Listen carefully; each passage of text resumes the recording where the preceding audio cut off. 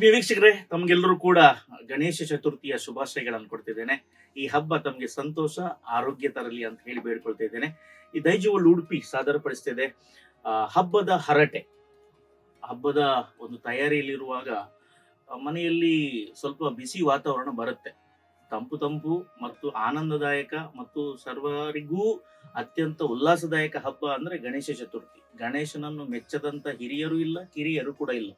ಭಾರತ ಮಾತ್ರವಲ್ಲ, ಪ್ರಪಂಚದಾದ್ಯಂತ ಈ ಗಣೇಶ ಚತುರ್ಥಿ, ಗಣೇಶನ ಹಬ್ಬ ಸರ್ವ ಸಡಗರದಿಂದ ಆಗುತ್ತೆ. ಎಲ್ಲರಿಗೂ ಒಂದು ಖುಷಿ. ಯಾಕೆಂದ್ರೆ ಮೋದಕ ಪ್ರಿಯ ಮತ್ತು ಅನೇಕ ಹೆಸರುಗಳನ್ನ ಉಳ್ಳಂತಹ ದೇವರು. ಮೊದಲು ಪ್ರಾಶಸ್ತ್ಯ ಕೊಡುವಂಥದ್ದು ನಾವು ಗಣಪತಿಗೆ, ಗಣನಾಯಕನಿಗೆ. ಹಾಗಾಗಿ ಗಣಪತಿಯ ಒಂದು ನಮನವನ್ನು ಮಾಡುತ್ತಾ ತಮ್ಗೆಲ್ಲರೂ ಕೂಡ ಈ ಹರಟೆಗೆ ಸ್ವಾಗತವನ್ನು ಮಾಡ್ತಿದ್ದೇನೆ. ನಮ್ಮ ಜೊತೆಗಿದ್ದಾರೆ ಶ್ರೀಮತಿ ಅಮಿತಾಂಜಲಿ, ಖ್ಯಾತ ಲೇಖಕಿಯವರು ಮತ್ತು ಒಳ್ಳೆಯ ವಾಗ್ಮಿ ಕೂಡ ಆಗಿದ್ದಾರೆ. ಮತ್ತು ಅನೇಕ ಸಂಘಟನೆಗಳಲ್ಲಿ ತಮ್ಮನ್ನು ತಾನು ತೊಡಗಿಸಿಕೊಳ್ತಾರೆ, ಜನರನ್ನು ನಗಡಿಸ್ತಾರೆ. ರೇವತಿ ನಾಡ್ಗೀರ್, ಉಪಾಧ್ಯಕ್ಷರು, ತಪೋವನ ಮಣಿಪಾಲ ಇವರು. ಮತ್ತೆ ನಮ್ಮ ಮೈನಾರಿಟಿ ಅಂತ ಹೇಳಬಹುದು ನಾವು. ಈ ಪುರುಷ ಪ್ರಧಾನ ಅಂತ ಹೇಳಿಕೊಳ್ಳುತ್ತಾ ನಾವೆಲ್ಲ ಹಿಂದೆ ಬಂದಿದ್ದೇವೆ. ಶ್ರೀ ಶಕ್ತಿ ಮಹಿಳಾ ಮಂಡಲ ಇವರೆಲ್ಲ ಮುಂದೆ ಹೋಗ್ತಾ ಇದ್ದಾರೆ. ಅದರ ನಡುವೆ ಡಾಕ್ಟರ್ ಸತ್ಯಜಿತ್ ಅವರು ನಮ್ಮೊಂದಿಗಿದ್ದಾರೆ. ಮತ್ತೆ ಯುವ ಕಲಾವಿದರು ಮಹೇಶ್ ಮಲ್ಪೆ ತಾವಿದ್ದೀರಿ. ತಮ್ಗೆ ಈ ಕಾರ್ಯಕ್ರಮಕ್ಕೆ ಸ್ವಾಗತವನ್ನ ಬಯಸಿದ್ದೇನೆ. ಸತ್ಯಜಿತ್ ರವರೇ, ಸತ್ಯ ಹೇಳಬೇಕು ನೀವು, ಇದು ಹರಟೆ ಹೊಡೆಯುವುದು ಮಹಿಳೆಯರು ಮೊದಲ, ಪುರುಷರು ಮೊದಲ? ಮನೆಯೊಳಗೆ ಮಹಿಳೆಯರು ಅಲ್ಲಿ ಹೊರ ಕಟ್ಟೆ ಕೂತಲ್ಲ. ಯಾವ ಕಟ್ಟೆ ನಿಮ್ದು ಕೂತ್ಕೋದು? ಅಮಿತಾಂಜಲಿ ಅವರು, ನೀವು ಮಾತು ಒಪ್ಕೊಳ್ತೀರಾ? ಹರಟೆಗೆ ನೀವು ನಿಸಿ ಮರೋದು ಮನೆಯೊಳಗೆ ಅಂತ. ಯಾಕೆ ಸಮಾಜದಲ್ಲಿ ವೇದಿಕೆ ಮುಂದೆ ಹರಟೆ ಹೊಡೆಯಲ್ಲ ನೀವು? ಇಲ್ಲ ಸರ್, ಅವರು ಈಗಲೇ ಹೇಳಿದ್ರಲ್ಲ, ಇಲ್ಲಿ ಹೇಳಿಕ್ ಆಗೋದಿಲ್ಲ ಅಂತ. ಹೊರಗಡೆ ಮಾತ್ರ ಅಲ್ಲ, ಹರಟೆ ಕೊಚ್ಚೋದ್ರಲ್ಲಿ ಅವರು ನಮ್ಗಿಂತಲೂ ಒಂದು ಕೈ ಮುಂದೆ. ಹಾಗಾದ್ರೆ ಹರಟೆ ಮುಗೀತಲ್ಲ ಇಲ್ಲಿ, ನೀವು ಒಪ್ಕೊಂಡ್ರಿ. ಸರಿ, ಈಗ ಗಣೇಶ ಚತುರ್ಥಿ ಅಂತ ಹೇಳುವ ಮೊದಲು ಗೌರಿ ಗಣೇಶ ಅಂತ ಹೇಳುವ ಮಾತೊಂದಿದೆ. ನಮ್ಮ ಕರಾವಳಿ ಭಾಗದಲ್ಲಿ ಗಣೇಶ ಚತುರ್ಥಿ, ಗಣೇಶ ಹಬ್ಬ, ಗಣೇಶ ಅಂತ ಹೇಳ್ಕೊಳ್ತೇವೆ. ಆದ್ರೆ ನೀವು ಮೈಸೂರು, ಮಂಡ್ಯ, ಬೆಂಗಳೂರು, ಹುಣಸೂರು ಈ ಕಡೆಗೆಲ್ಲ ಹೋದ್ರೆ, ಧಾರವಾಡ, ಉತ್ತರ ಕರ್ನಾಟಕ ಎಲ್ಲ ಹೋದ್ರೆ ಗೌರಿ ಗಣೇಶ ಅಂತ ಹೇಳಿ ಮೊದಲು ಪ್ರಾಶಸ್ತ್ಯ ಲೇಡೀಸ್ಗೆ ಇದೆ, ಗೌರಿಗೆ ಇದೆ, ಆಮೇಲೆ ಗಣೇಶಗೆ ಇದೆ. ಈ ಸಂದರ್ಭದಲ್ಲಿ ಲೇಡೀಸ್ ಫಸ್ಟ್ ಎಂಬುದು ಒಂದು ಪಾಶ್ಚಾತ್ಯ ನಾಣ್ಣುಡಿಯೂ ಕೂಡ ಇದೆ. ಆದ್ರೆ ಪುರುಷರು ಹೇಳುವಂತದ್ದು ಏನಂತ ಹೇಳಿದ್ರೆ, ಹಬ್ಬ ನಮ್ಮ ಮಹಿಳೆಯರು ಮನೆಯೊಳಗೆ ಚೆನ್ನಾಗಿ ಮಾಡ್ತಾರೆ, ತಂದು ಕೊಡ್ಬೇಕು ನಾವಲ್ವಾ ಅಂತ ಹೇಳಿ. ಹೌದದು? ತಂದು ಕೊಡೋದು ಅವರಾದ್ರು, ಆಮೇಲೆ ಇದೆಲ್ಲ ಕೆಲಸ ಬರೋದು ಹೆಂಗಸರಿಗೆ. ಇವ್ರಿಗೇನಿಲ್ವಾ? ಅವ್ರು ಬಂದು ತಂದು ಕೊಟ್ಟದನ್ನೇ ದಡ್ಡಾಗಿ ಮಾಡ್ಕೊಂಡು ನಾನು ತಂದು ಕೊಟ್ಟಿದ್ದೇನೆ ಅಂತ. ಯಾವತ್ತು ಮಹೇಶ್ರವ್ರೆ, ತಂದು ಕೊಟ್ಟ ಮೇಲೆ ಮುಗೀತಾ? ಮತ್ತೆ ಇವ್ರು ಕರೆಯೋದೇ ಇಲ್ವಾ ನಿಮ್ಗೆ? ತಂದು ಕೊಟ್ಟ ನಂತರನೇ ಸ್ಟಾರ್ಟ್ ಆಗುತ್ತೆ. ಇದು ಯಾಕೆ ತರ್ಲಿಲ್ಲ, ಅದು ಯಾಕೆ ಅಂತಂದ್ರಿ? ಒಂದೇ ಸರಿ ಹೇಳೋದಿಲ್ಲ. ಈಗ ಒಂದ್ ಸಾಮಾನು ಚೀಟಿ ಕೊಟ್ಟಿರ್ತಾರೆ, ಹೊರಗಡೆ ತಗೊಂಡ್ ಬಂದು ನಾವೇನೋ ನಮ್ ಕೆಲ್ಸದಲ್ಲಿ ಒಂದು ಬಿಸಿ ಇರ್ತೀವಿ, ಅಂತದ್ರಲ್ಲಿ ಹೋಗಂತ ಆಯ್ತು ಹೋಗ್ತೀವಿ. ಹೋದಾಗ 10 ಸತಿ ಫೋನ್ ಇಡೋದು, ಗಾಡಿ ಮೇಲೆ ಇರ್ತೀವಿ. ಅದೇನು ಫೋನ್ ಎತ್ ಕೇಳಿದ್ರೆ ಚೀಟಿ ಕೊಟ್ಟಾದ್ಮೇಲೆ ಫೋನ್ ಅದ್ 2 ಐಟಮ್ ಮರ್ತೆ ಬರ್ಕೋ ಅಂತ. ನಾ ಗಾಡಿ ಮೇಲೆ ಇದ್ದೀನಿ, ಬಿಸಿ ಇದ್ದೀನಿ, ಬರ್ಕೊಂಡ್ಬಿಡು, ಇಲ್ಲ ಮರ್ತ ಹೋಗ್ತೇನೆ ಮತ್ತ ನಮಗಳು. ತಂದು ಕೊಟ್ಟಾದ್ಮೇಲೆ ಬಿಸಿ. ಗಾಡಿ ಬಿಡುವಾಗ್ಲೂ ಕೂಡ ನೀವು ಉಪದ್ರ ಮಾಡ್ತಿರಲ್ಲ? ಹೌದು, ಯಾಕಂತಂದ್ರೆ ಈಗ ನನಗ್ ಬೇಕಾಗಿರೋದು ಒಂದು ಲಿಸ್ಟ್ ನಾನು ಕೊಟ್ಟಿರ್ತೀನಿ. ಅದ್ ಅಡಿಷನಲ್ ಯಾಕಿರತ್ತಂದ್ರೆ ಅವ್ರಿಗೆ ಬೇಕಾಗಿರೋದಂತ ಇರುತ್ತೆ. ಫಾರ್ ಎಕ್ಸಾಂಪಲ್, ನಾನ್ ಗೋಡಂಬಿ ಮರ್ತಿದ್ದೆ ಅಂತ ಇಟ್ಕೊಳ್ಳಿ, ನಾನ್ ಪಾಯಸ ಇಷ್ಟ ಯಾರಿಗೆ ಅವ್ರಿಗೆ ಅಂತಾನೆ ಹೇಳೋದಲ್ವಾ, ನನ್ಗಿಷ್ಟ ಅಂತ ನಾನ್ ತರ್ಸ್ಕೊತೀನಿ. ಇಲ್ಲ ಅಲ್ಲ, ಮೊದಲು ಲೀಸ್ಟ್ ಕೊಡುವಾಗ ಮದುವೆ ಆಗಿದಲ್ಲ, ಹಾಗಾದ್ರೆ ಥಿಂಕ್ ಮಾಡ್ಬೇಕು. ಮೊದಲು ಲಿಸ್ಟ್ ಕೊಡು ಸತ್ಯಜಿತ್ರವರೇ, ಮೊದಲು ಲಿಸ್ಟ್ ಕೊಡುವಾಗ ನಮ್ದು ನಾನು ಮೊದಲು ಬರೆಯುವುದು, ನಿಮ್ದು ನಾನು ಮೊದಲು ಬರೀತಾನ? ನಂದು ನಾನು ಮೊದಲು ಬರೆಯುವುದು, ಮತ್ತೆ ಇವರಿಗೆ ಆರೋಪ ಹಾಕೋದು? ನಿಮ್ಗೆ ಬೇಕಾದದ್ದು ಲಿಸ್ಟಿನಲ್ಲಿ ಮರಿತಾರೆ ಅಂತ ಹೇಳಿದ್ರೆ ನಮ್ಗೆ ಹಾಗಾದ್ರೆ ಪ್ರಾಧಾನ್ಯತೆ ಇಲ್ವಾ ತಂದು ಆಡ್ಲಿಕ್ಕೆ? ನಾವು ಸಾಮಾನ್ಯ ಹಾಕುವವರು. ಸರ್, ಏನ್ ಗೊತ್ತಾ, ಲೀಸ್ಟ್ ಅಲ್ಲಿ ನಾವ್ ಯಾಕೆ ಮರಿಲೇಬಾರ್ದು? ಒಂದು ಪರ್ಫೆಕ್ಷನಿಸ್ಟ್ ಅಂತಂದ್ರೆ ನಾವ್ ಹೇಳು ಪ್ರಸಂಗನೇ ಬರ್ಬಾರ್ದು. ಆ ಪ್ರೀವಿಯಸ್ ಎಕ್ಸ್ಪೀರಿಯನ್ಸ್ ಹೆಂಗಿರುತ್ತಂದ್ರೆ ನಾವ್ ಏನ್ ಹೇಳ್ತೀವೋ ಅಷ್ಟೇ ಮಾಡ್ಕೊಂಡ್ ಬರೋದು. ಒಂದ್ ಹೇಳ್ತಾರೆ ನೋಡಿ, ಹೇಳಿದ್ದನ್ ಮಾಡೋದು ಕತ್ತೆನೂ ಮಾಡುತ್ತೆ ಅಂತ ಹೇಳಿ. ಸೊ ಇವ್ರು ಮತ್ತೆ ಮತ್ತೆ ಮತ್ತೆ ಓಡಾಡಿಸ್ತಾರೆ ಹಬ್ಬದ ದಿನ ಬೆಳಿಗ್ಗೆ ಎದ್ದು. ಕತ್ತೆ ಯಾಕೆ ಹಾಕ್ತೀರಿ ನೀವು? ಸಾಧ್ಯವಿಲ್ಲ. ಅಲ್ಲಿ ಮಾಡಿ ಅಲ್ಲಿ ಓಡಿಸೋದು, ಅದು ಸಾಮಾನೆಲ್ಲ ತಂದು ಒದ್ದಾಡಿ ತಂದು ಇಟ್ಟಾದ್ಮೇಲೆ ಕೂಡ ಬ್ಯಾಗಿನ ತೆಗಿಲಿಕ್ಕೂ ಕೂಡ ನಮ್ ಸಹಾಯ ಆಗ್ಬೇಕು. ಇಲ್ಲ ಸರ್, 4 ಜನರ ಎದುರಿಗೆ ಇದೊಂದು ಆರೋಪ ಅಷ್ಟೇ. ನಿಜ ಹೇಳ್ಬೇಕು ಹೇಳಿದ್ರೆ ಮನೆಯಿಂದ ಹೊರಗಡೆ ಹೋಗ್ಲಿಕ್ಕೆ ಅವ್ರು ಕಾಯ್ತಾ ಇರ್ತಾರೆ. ಅಲ್ಲಿ ಮನೆ ಒಳಗೆ ಬರುವ ಮೊದ್ಲೇ ಸಂಜೆ ಹೊತ್ತ ಅಥವಾ ಬೆಳಿಗ್ಗೆನ? ಹಬ್ಬ ಅಲ್ವಾ ಬೆಳಿಗ್ಗೆ? ಮನೆಗೆ ಹೊರಗೆ ಹೋಗ್ಲಿಕ್ಕೆ ಅವರು ಕಾಯ್ತಾ ಇರ್ತಾರ ಅಂತ ಹೇಳಿದ್ರೆ ನೀವು ಮನೆಯೊಳಗೆ ಕಿತ್ತೂರು ರಾಣಿ ಚೆನ್ನಮ್ಮ ಆಗಿದ್ದೀರಿ ಅಂತ ಹೇಳಿ ಪರೋಕ್ಷವಾಗಿ ಹೇಳುದಾ? ಒಂದ್ ರೀತಿಯಲ್ಲಿ ಹೌದು. ಆಮೇಲೆ ಅವರ ಹೊರಗಿನ ವ್ಯವಹಾರ ಏನೋ ಯಾರಿಗ್ ಗೊತ್ತು, ಒಳಗಡೆ ಇಲ್ಲ ಸರ್, ಇನ್ನೊಂದ್ ಏನಾಗುತ್ತೆ ಅಂದ್ರೆ, ಒಂದು ಮನೆ ಒಳಗಡೆ ಎಷ್ಟು ಕೆಲಸ ಇರುತ್ತೆ ಅಂದ್ರೆ ಹೋಗಿ ನಾವು ತರಬಹುದು, ಬಟ್ ಆ ಬ್ಲಾಂಕ್ ಅನ್ನು ಯಾರು ಫಿಲ್ ಮಾಡ್ತಾರೆ? ವಿ ಹ್ಯಾವ್ ಟು ಸರ್ವ್ ಅಲ್ವಾ? ಸೊ ಒಳಗಡೆ ನಾವು ಮಾಡ್ತೀವಿ, ಹೊರಗಡೆ ಅವ್ರು ಮಾಡ್ಲೇಬೇಕು, ಇಟ್ಸ್ ಕಂಪಲ್ಸರಿ. ಮತ್ತೆ ಇನ್ನೊಂದು ಹಬ್ಬ ಅಂತಂದ್ರೆ ಹೆಂಗಿರುತ್ತೆ ಅಂದ್ರೆ, it's more about celebration and it's a fun. ಅವ್ರಿಗೆ ಹೋಗಿ ಅದು ಶಾಪಿಂಗ್ ಮಾಡ್ಕೊಂಡು ಪಟಾಕಿ ತಗೊಂಬ, ಸ್ವೀಟ್ಸ್ ತಗೊಂಬ, ಇಟ್ಸ್ ಅ ಫನ್ ವೇ ಅಂತ ನಾವು ಹೇಳ್ಬೋದು. ಅದ್ರಲ್ಲಿ ರೆಸ್ಟ್ರಿಕ್ಷನ್ ನೀನೇ ಹೋಗ್ಬೇಕು, ಹಾಗಾದ್ರೆ ನಿನ್ ಮನೇಲಿ ಅಡ್ಗೆ ಮಾಡು, ನಾನು ಹೊರಗೆ ಹೋಗಿ ಸಾಮಾನ್ ತಗೊಂಬ. ಬಿಸಿಲಲ್ಲಿ ಹೋಗೋದು ಫನ್ ಹೇಳಿ. ಎಸಿ ಕಾರ್ ಇರೋದಿಲ್ಲ ಸರ್, ಯಾರಾದ್ರೂ ಸೈಕಲ್ ತುಗ್ಸ್ಕೊಂಡು ಹೋಗ್ತಾರೆ. ನಮ್ಗೆ ಅಲ್ಲ, ನಾನು ಈಗ ವಯಸ್ ವರ್ಷ ಮಾಡುವ, ನಿಮ್ಮನ್ನ ಹೊರಗೆ ಕಳಿಸ್ತಾರೆ, ಇವರು ಒಳಗಿದ್ಕೊಂಡು ಎಲ್ಲ ತಯಾರಿ ಮಾಡ್ತಾರೆ ಅಂತ ಹೇಳಿದ್ರು. ಈಗ ಚೇಂಜ್ ಮಾಡುವ, ಲೀಸ್ಟ್ ನೀವು ಕೊಟ್ಟು ಅವರನ್ನು ಕಳಿಸುವ. ಹೌದು, ಇದು ಬರಬಹುದಾ ಹಬ್ಬ ಮುಗಿಯುವವರೆಗೆ? ಖಂಡಿತ ಅದು ಆ ರಿಸ್ಕ್ ತಗೊಳ್ಳೋದು ಬೇಡ, ಸುಮ್ನೆ ಹೋಗ್ಬಿಡ್ತೀವಿ ನಾವು. ಬಿಸಿಲು ಮಳೆ ಏನಿರ್ಲಿ ಹೋಗ್ಬಿಡ್ತೀವಿ. ಅಲ್ಲಿ ಎಲ್ಲೋ ಯಾರೋ ಫ್ರೆಂಡ್ ಸಿಕ್ಕರು, ಹಟೆ ಹೊಡ್ಕೊಂಡು ನಿಂತರು ಅಂತಂದ್ರೆ, ಗಣಪತಿ ಕಳಸಾದ್ಮೇಲೆ ಬಂದ್ರೆ ಅದೇ ನಾವು ಬೇಗ ಬರ್ತೇವೆ. ಇವ್ರದ್ದು ಮುಗಿಯುವುದೇ ಇಲ್ಲ. ಅಲ್ಲ, ಇವ್ರದ್ದು ಚೌಕಾಸಿ ಇರ್ತಲ್ಲ, ಅದು ಹೌದು. ಕಬ್ಬು ಬೇಕು ಈಗ, ಗಣೇಶ ಚತುರ್ಥಿಗೆ ಕಬ್ಬು ಬೇಕು. ಅವ್ನು ಹೇಳ್ತಾನೆ ಒಂದು ಕಬ್ಬಿಗೆ 100 ರೂಪಾಯಿ. ಇವರ ರಪ್ಪ ಕೊಡ್ತಾರೆ, ಇಟ್ಕೊಟ್ಟು ಬರ್ತಾರೆ. ನೀವಾದ್ರೆ ಸರ್ ಏನ್ ಗೊತ್ತಾ, actually we are Indian women's. Okay, ನಾವು ಏನಾದ್ರು ಹಬ್ಬ ಇದ್ರೆ ಹಬ್ಬದ ದಿನ ಇವ್ರ ತರ ಹೊರಗಡೆ ಆ ದಿನ ಬೆಳಿಗ್ಗೆ ಹೋಗುದಿಲ್ಲ, 2 ದಿನ ಮೊದಲೇ ತಯಾರಿ ಮಾಡಿ ಇಟ್ಕೊಂಡಿರ್ತೀವಿ. ಬಿಕಾಸ್ ಅದು ಬಾಡಿ ಹೋಗುದಿಲ್ವಾ? 2 ದಿವಸ ಬಾಡುತ್ತೆ ಸರ್. ಎಲ್ಲಿ ಬಾಡುತ್ತೆ? ಇಲ್ಲ ಪರವಾಗಿಲ್ಲ, ಗಣೇಶಂಗ ಓಕೆ, ನಮ್ಮ ಬಾಡಿದ್ದೆ ಹಾಕೋಣ, ಏನ್ ತೊಂದ್ರೆ, ನಾನು ಬೇಡ ಹೇಳ್ತಾನೆ. ಹೂ ಆ ದಿನ ಒಂದು ದಿನ ಬಿಫೋರ್ ತಂದು ಬಟ್ಟೆ ಎಲ್ಲ ಹಾಕಿ ಫ್ರಿಜ್ ಅಲ್ಲಿ ಇಟ್ಟಿರ್ತೀವಿ. ಅದನ್ನೆಲ್ಲ ಪ್ರೀವಿಯಸ್ ಎಲ್ಲಾ ಕೆಲಸ ಮಾಡಿ ಉಳಿದಿರೋದನ್ನ ಅವ್ರಿಗೆ ಹೇಳಿದ್ರೆ ಅದೆಲ್ಲ ಆಗುತ್ತಾ ಗೊತ್ತಾ? ಆ ತರ ಪ್ರೊಸೆಸ್ ಇದೆ ಅಂತ ಗೊತ್ತಾ? ಕೇಳಿ. ಇಲ್ಲ, ಬೆಳಿಗ್ಗೆ ಬೇಗ ಹೋಗ್ತಾ ಇರ್ಬೇಕು, ಅದನ್ನೆಲ್ಲ ಮರ್ತಿದ್ರೆ ಮತ್ತೆ ಹೋಗ್ತಾ ಇರ್ಬೋದು. ಹಾಗಾದ್ರೆ ಪುರುಷರನ್ನು ಇವರು ಬ್ಯಾಗ್ ಚೀಟಿ ಕೊಟ್ಟು ಕಳಿಸುವಂತದ್ದು ಕ್ಲಬ್ದ ಸಮಯಕ್ಕೆ ಬರ್ತದೆ ಅಂತ ಹೇಳಿ ಮಹೇಶ್. ಯಾಕೆ ಇವರನ್ನು ಕಳಿಸಿದ್ರೆ ಬರುವುದಿಲ್ಲ ಅದು.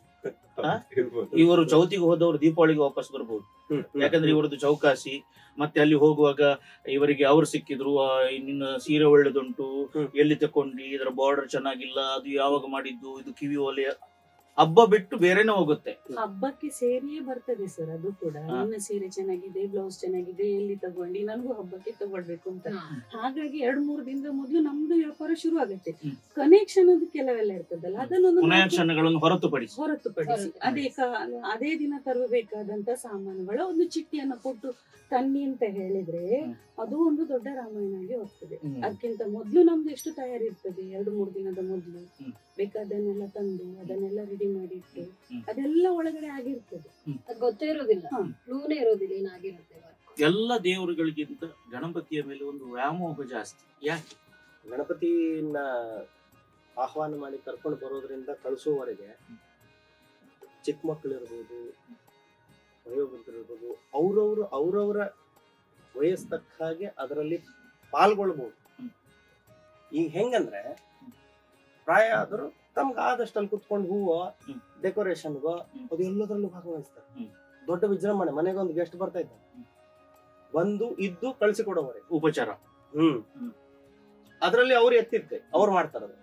ಮಕ್ಕಳಿಗೆ ಏನ್ ಖುಷಿ, ಹೋಗೋದು, ಕರ್ಕೊಂಡು ಬರೋದು, ಸಿಹಿ ತಿಂಡಿ, ಆಟ ಪಟಾಕಿ.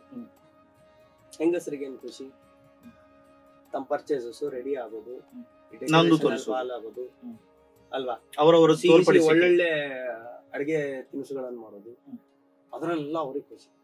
ಯಾರನ್ನೂ ಬಿಟ್ಟು ಹಾಕಿದ್ದೀನಿ, ಎಲ್ಲರೂ ಕೂಡಿ ಗಣಪತಿನ ಮನೆಗೆ ಕರ್ಕೊಂಡು ಬಂದು ಒಂದು ವಿಜೃಂಭಣೆಯಿಂದ ಮಾಡುವಂತ ಹಬ್ಬ. ಈಗ ತಾವು ಉಡುಪಿಯಲ್ಲಿ ಹುಟ್ಟಿ ಬೆಳೆದವರು, ಇವರ ಮಾತಿನಲ್ಲಿ ಇಬ್ಬರ ಮಾತಿನಲ್ಲಿ ಪಟಾಕಿ ಪಟಾಕಿ ಪಟಾಕಿ ಬಂತು. ನಮ್ಮ ಚೌತಿಗೆ ಸ್ವಲ್ಪ ಪಟಾಕಿ ಈ ಕಡೆ ಕಡಿಮೆ. ಈ ಕಡೆ ಕಡಿಮೆ ಬಟ್ ಪಟಾಕಿ ಇರುತ್ತೆ ಸರ್. ನಮ್ದು ಸಾರ್ವಜನಿಕ ಗಣೇಶೋತ್ಸವ ಆತರ ಮಾಡುವಾಗ ಅಲ್ಲೊಂದು ಪೂಜೆ ಅದು ಜಲಸ್ತಂಭನ ಮಾಡುವಂತ ಪ್ರೊಸೆಷನ್ ಅದೆಲ್ಲ ಪಟಾಕಿ ಇರುತ್ತೆ. ನಂತರ ಪೂಜೆ ಮಾಡ್ತಾ ಮಾಲೆ ಪಟಾಕಿ ದಿನ 3 ದಿನ ಅಂತ ಮಿನಿಮಮ್ 3 ದಿನ ಇಡ್ತೇವೆ. ಸೊ ಪೂಜೆ ಆಗ್ತಾ ಪಟಾಕಿ ಇಡ್ತೇವೆ, ಗರ್ನಾಲ್ ಇರುತ್ತೆ ಅಂತ ಪ್ರೊಸೆಷನ್. ಅದೇ ದೀಪಾವಳಿ ಎಷ್ಟು ಇರೋಲ್ಲ, ದೀಪಾವಳಿ ಅಷ್ಟು ಇರಲ್ಲ, ಪಟಾಕಿ ಇರುತ್ತೆ. ಸರಿ, ಅಮಿತಾಂಜಲಿ ಅವರು ತಾವೊಬ್ರು ಲೇಖಕಿ. ಈ ವಿಸರ್ಜನೆ ಎಂಬ ಶಬ್ದ ಸರಿಯಾ, ಜಲಸ್ತಂಭನ ಸರಿಯಾ, ಗಣೇಶ ಮೂರ್ತಿ ವಿಸರ್ಜನೆ? ಅಂದ್ರೆ ನಾವು ಗಣಪತಿಯ ಕಥೆಗಳನ್ನು ಕೇಳ್ಕೊಂಡು ಬಂದ ರೀತಿಯಲ್ಲಿ ಅಂದ್ರೆ ಆವಾಹನೆ ಮಾಡಿದ ಮೇಲೆ ಅದನ್ನ ಅಂದ್ರೆ ಅದಕ್ಕೆ ಬೇರೆ ಬೇರೆ ಕಥೆಗಳನ್ನ ನಾವು ಕೇಳ್ತೇವೆ. ಗಣಪತಿ ಅಂತ ಹೇಳಿ ಸಂಕಷ್ಟಹರ, ಅವನು ಕಷ್ಟಕ್ಕೆ ಒದಗುವವನು ಅಂತ ಹೇಳಿಕೊಂಡು ಆ ಒಂದು ದಿನ ಎಲ್ರು ಆ ಮೂರ್ತಿಯಲ್ಲಿ ಅದನ್ನ ಆವಾಹನೆ ಮಾಡಿಕೊಂಡು, ಅಂದ್ರೆ ಬೇರೆ ಬೇರೆ ಕತೆ ನಾವು ಕೇಳಿದ ಕತೆ ಹಾಗೆ ಅವನು ಹೊಟ್ಟೆಬಾಕ ಅಂತ ಹೇಳಿಕೊಂಡು ಇಟ್ಟಷ್ಟು ದಿನ ಅವನಿಗೆ ನೈವೇದ್ಯಗಳನ್ನ ಮಾಡ್ತಾ ಇರಬೇಕು, ಅಷ್ಟು ಸಾಮರ್ಥ್ಯ ಇರೋದಿಲ್ಲ ಅಂತ ಹೇಳಿಕೊಂಡು ಅಷ್ಟು ದಿನ ಬಂದು ಅವನ ಮೂರ್ತಿಯಲ್ಲಿ ನಮ್ಗೆ ಅಲ್ಲಿ ಬಂದು ಆವಾಹನೆಯಾಗಿ ನಮ್ಗೆ ಅನುಗ್ರಹ ಮಾಡ್ತಾನೆ ಅನ್ನೋ ಒಂದು ನಂಬಿಕೆ. ಸರಿ, ಈಗ ಮದುವೆ ಅಂತ ಹೇಳಿದ್ರೆ ಗಂಡು ಮತ್ತು ಹೆಣ್ಣು ಅವರ ಮಿಲನ, ಒಂದು ಹೊಸ ಸಂಸಾರ, ದಾಂಪತ್ಯ ಜೀವನಕ್ಕೆ ಕಾಲಿಡುವುದು. ನಮ್ಮಲ್ಲಿ ಶಿವಪಾರ್ವತಿ ಇದ್ದಾರೆ, ರಾಮ ಸೀತೆ ಇದ್ದಾರೆ, ಹಲವು ದಂಪತಿಗಳ ದೇವರುಗಳು ನಮ್ಮಲ್ಲಿ ಇದ್ದಾರೆ. ಸತ್ಯಚಿತ್ರ ಕೇಳ್ತಾ ಇದ್ದೀರಲ್ಲ? ಹೌದು. ಈ ಮದುವೆ ಇನ್ವಿಟೇಷನ್ ಮೇಲೆ ಗಣಪತಿ ಚಿತ್ರ ಯಾಕೆ? ವಿಘ್ನಹರ. ಈಗ ಯಾರಿಂದ ವಿಘ್ನ ಬರುತ್ತೆ? ಸರ್, ಕಾರ್ಯಕ್ರಮ ಮನೇಲಿ ನೋಡ್ತಾರೆ ಇದಕ್ಕೆ ಉತ್ತರ ಕೊಡ್ಲಿಕ್ಕೆ. ಅಂದ್ರೆ ನಮ್ಮ ಇಲ್ಲಿ ಸಂಪ್ರದಾಯದಲ್ಲಿ ನೋಡ್ತಾ ಬಂದ್ರೆ ಯಾವುದೇ ಒಂದು ಶುಭ ಕಾರ್ಯ ನಾವು ಶುರು ಮಾಡುವ ಮೊದಲು ಗಣಪತಿಗೆ ಮೊದಲ ಪ್ರಾಶಸ್ತ್ಯ ಪ್ರಾರ್ಥನೆ ಮಾಡಿ ಹೋಗು. ಕಲಿಯುಗದಲ್ಲಿ ಗಣಪತಿ ಮತ್ತು ದುರ್ಗೆ ಬಹಳ ಪ್ರಾಮುಖ್ಯ. ಆದ ಕಾರಣ ಇಷ್ಟು ಒಂದು ಶುಭ ಜೀವನ ಅವ್ರು ಶುರು ಮಾಡ್ತಿದ್ದಾರೆ, ಅವ್ರ ದಾಂಪತ್ಯ ಶುರು ಆಗ್ತಿದೆ, ಯಾವುದೇ ರೀತಿಯ ವಿಘ್ನ ಇವ್ರ ಜೀವನದಲ್ಲಿ ಬರೋದು ಬೇಡ ಎಂಬುದನ್ನ ಸಂಕಲ್ಪ ಮಾಡಿ ಗಣಪತಿಗೆ ಒಂದು ಪೂಜೆ ಮಾಡಿ ಗಣಪತಿಯ ಮೊದಲು ಒಂದು ಪ್ರಾರ್ಥನೆ ಮಾಡಿ ಶುರು ಆಗ್ಲಿ. ನೀವೇನ್ ಹೇಳ್ತೀರಾ?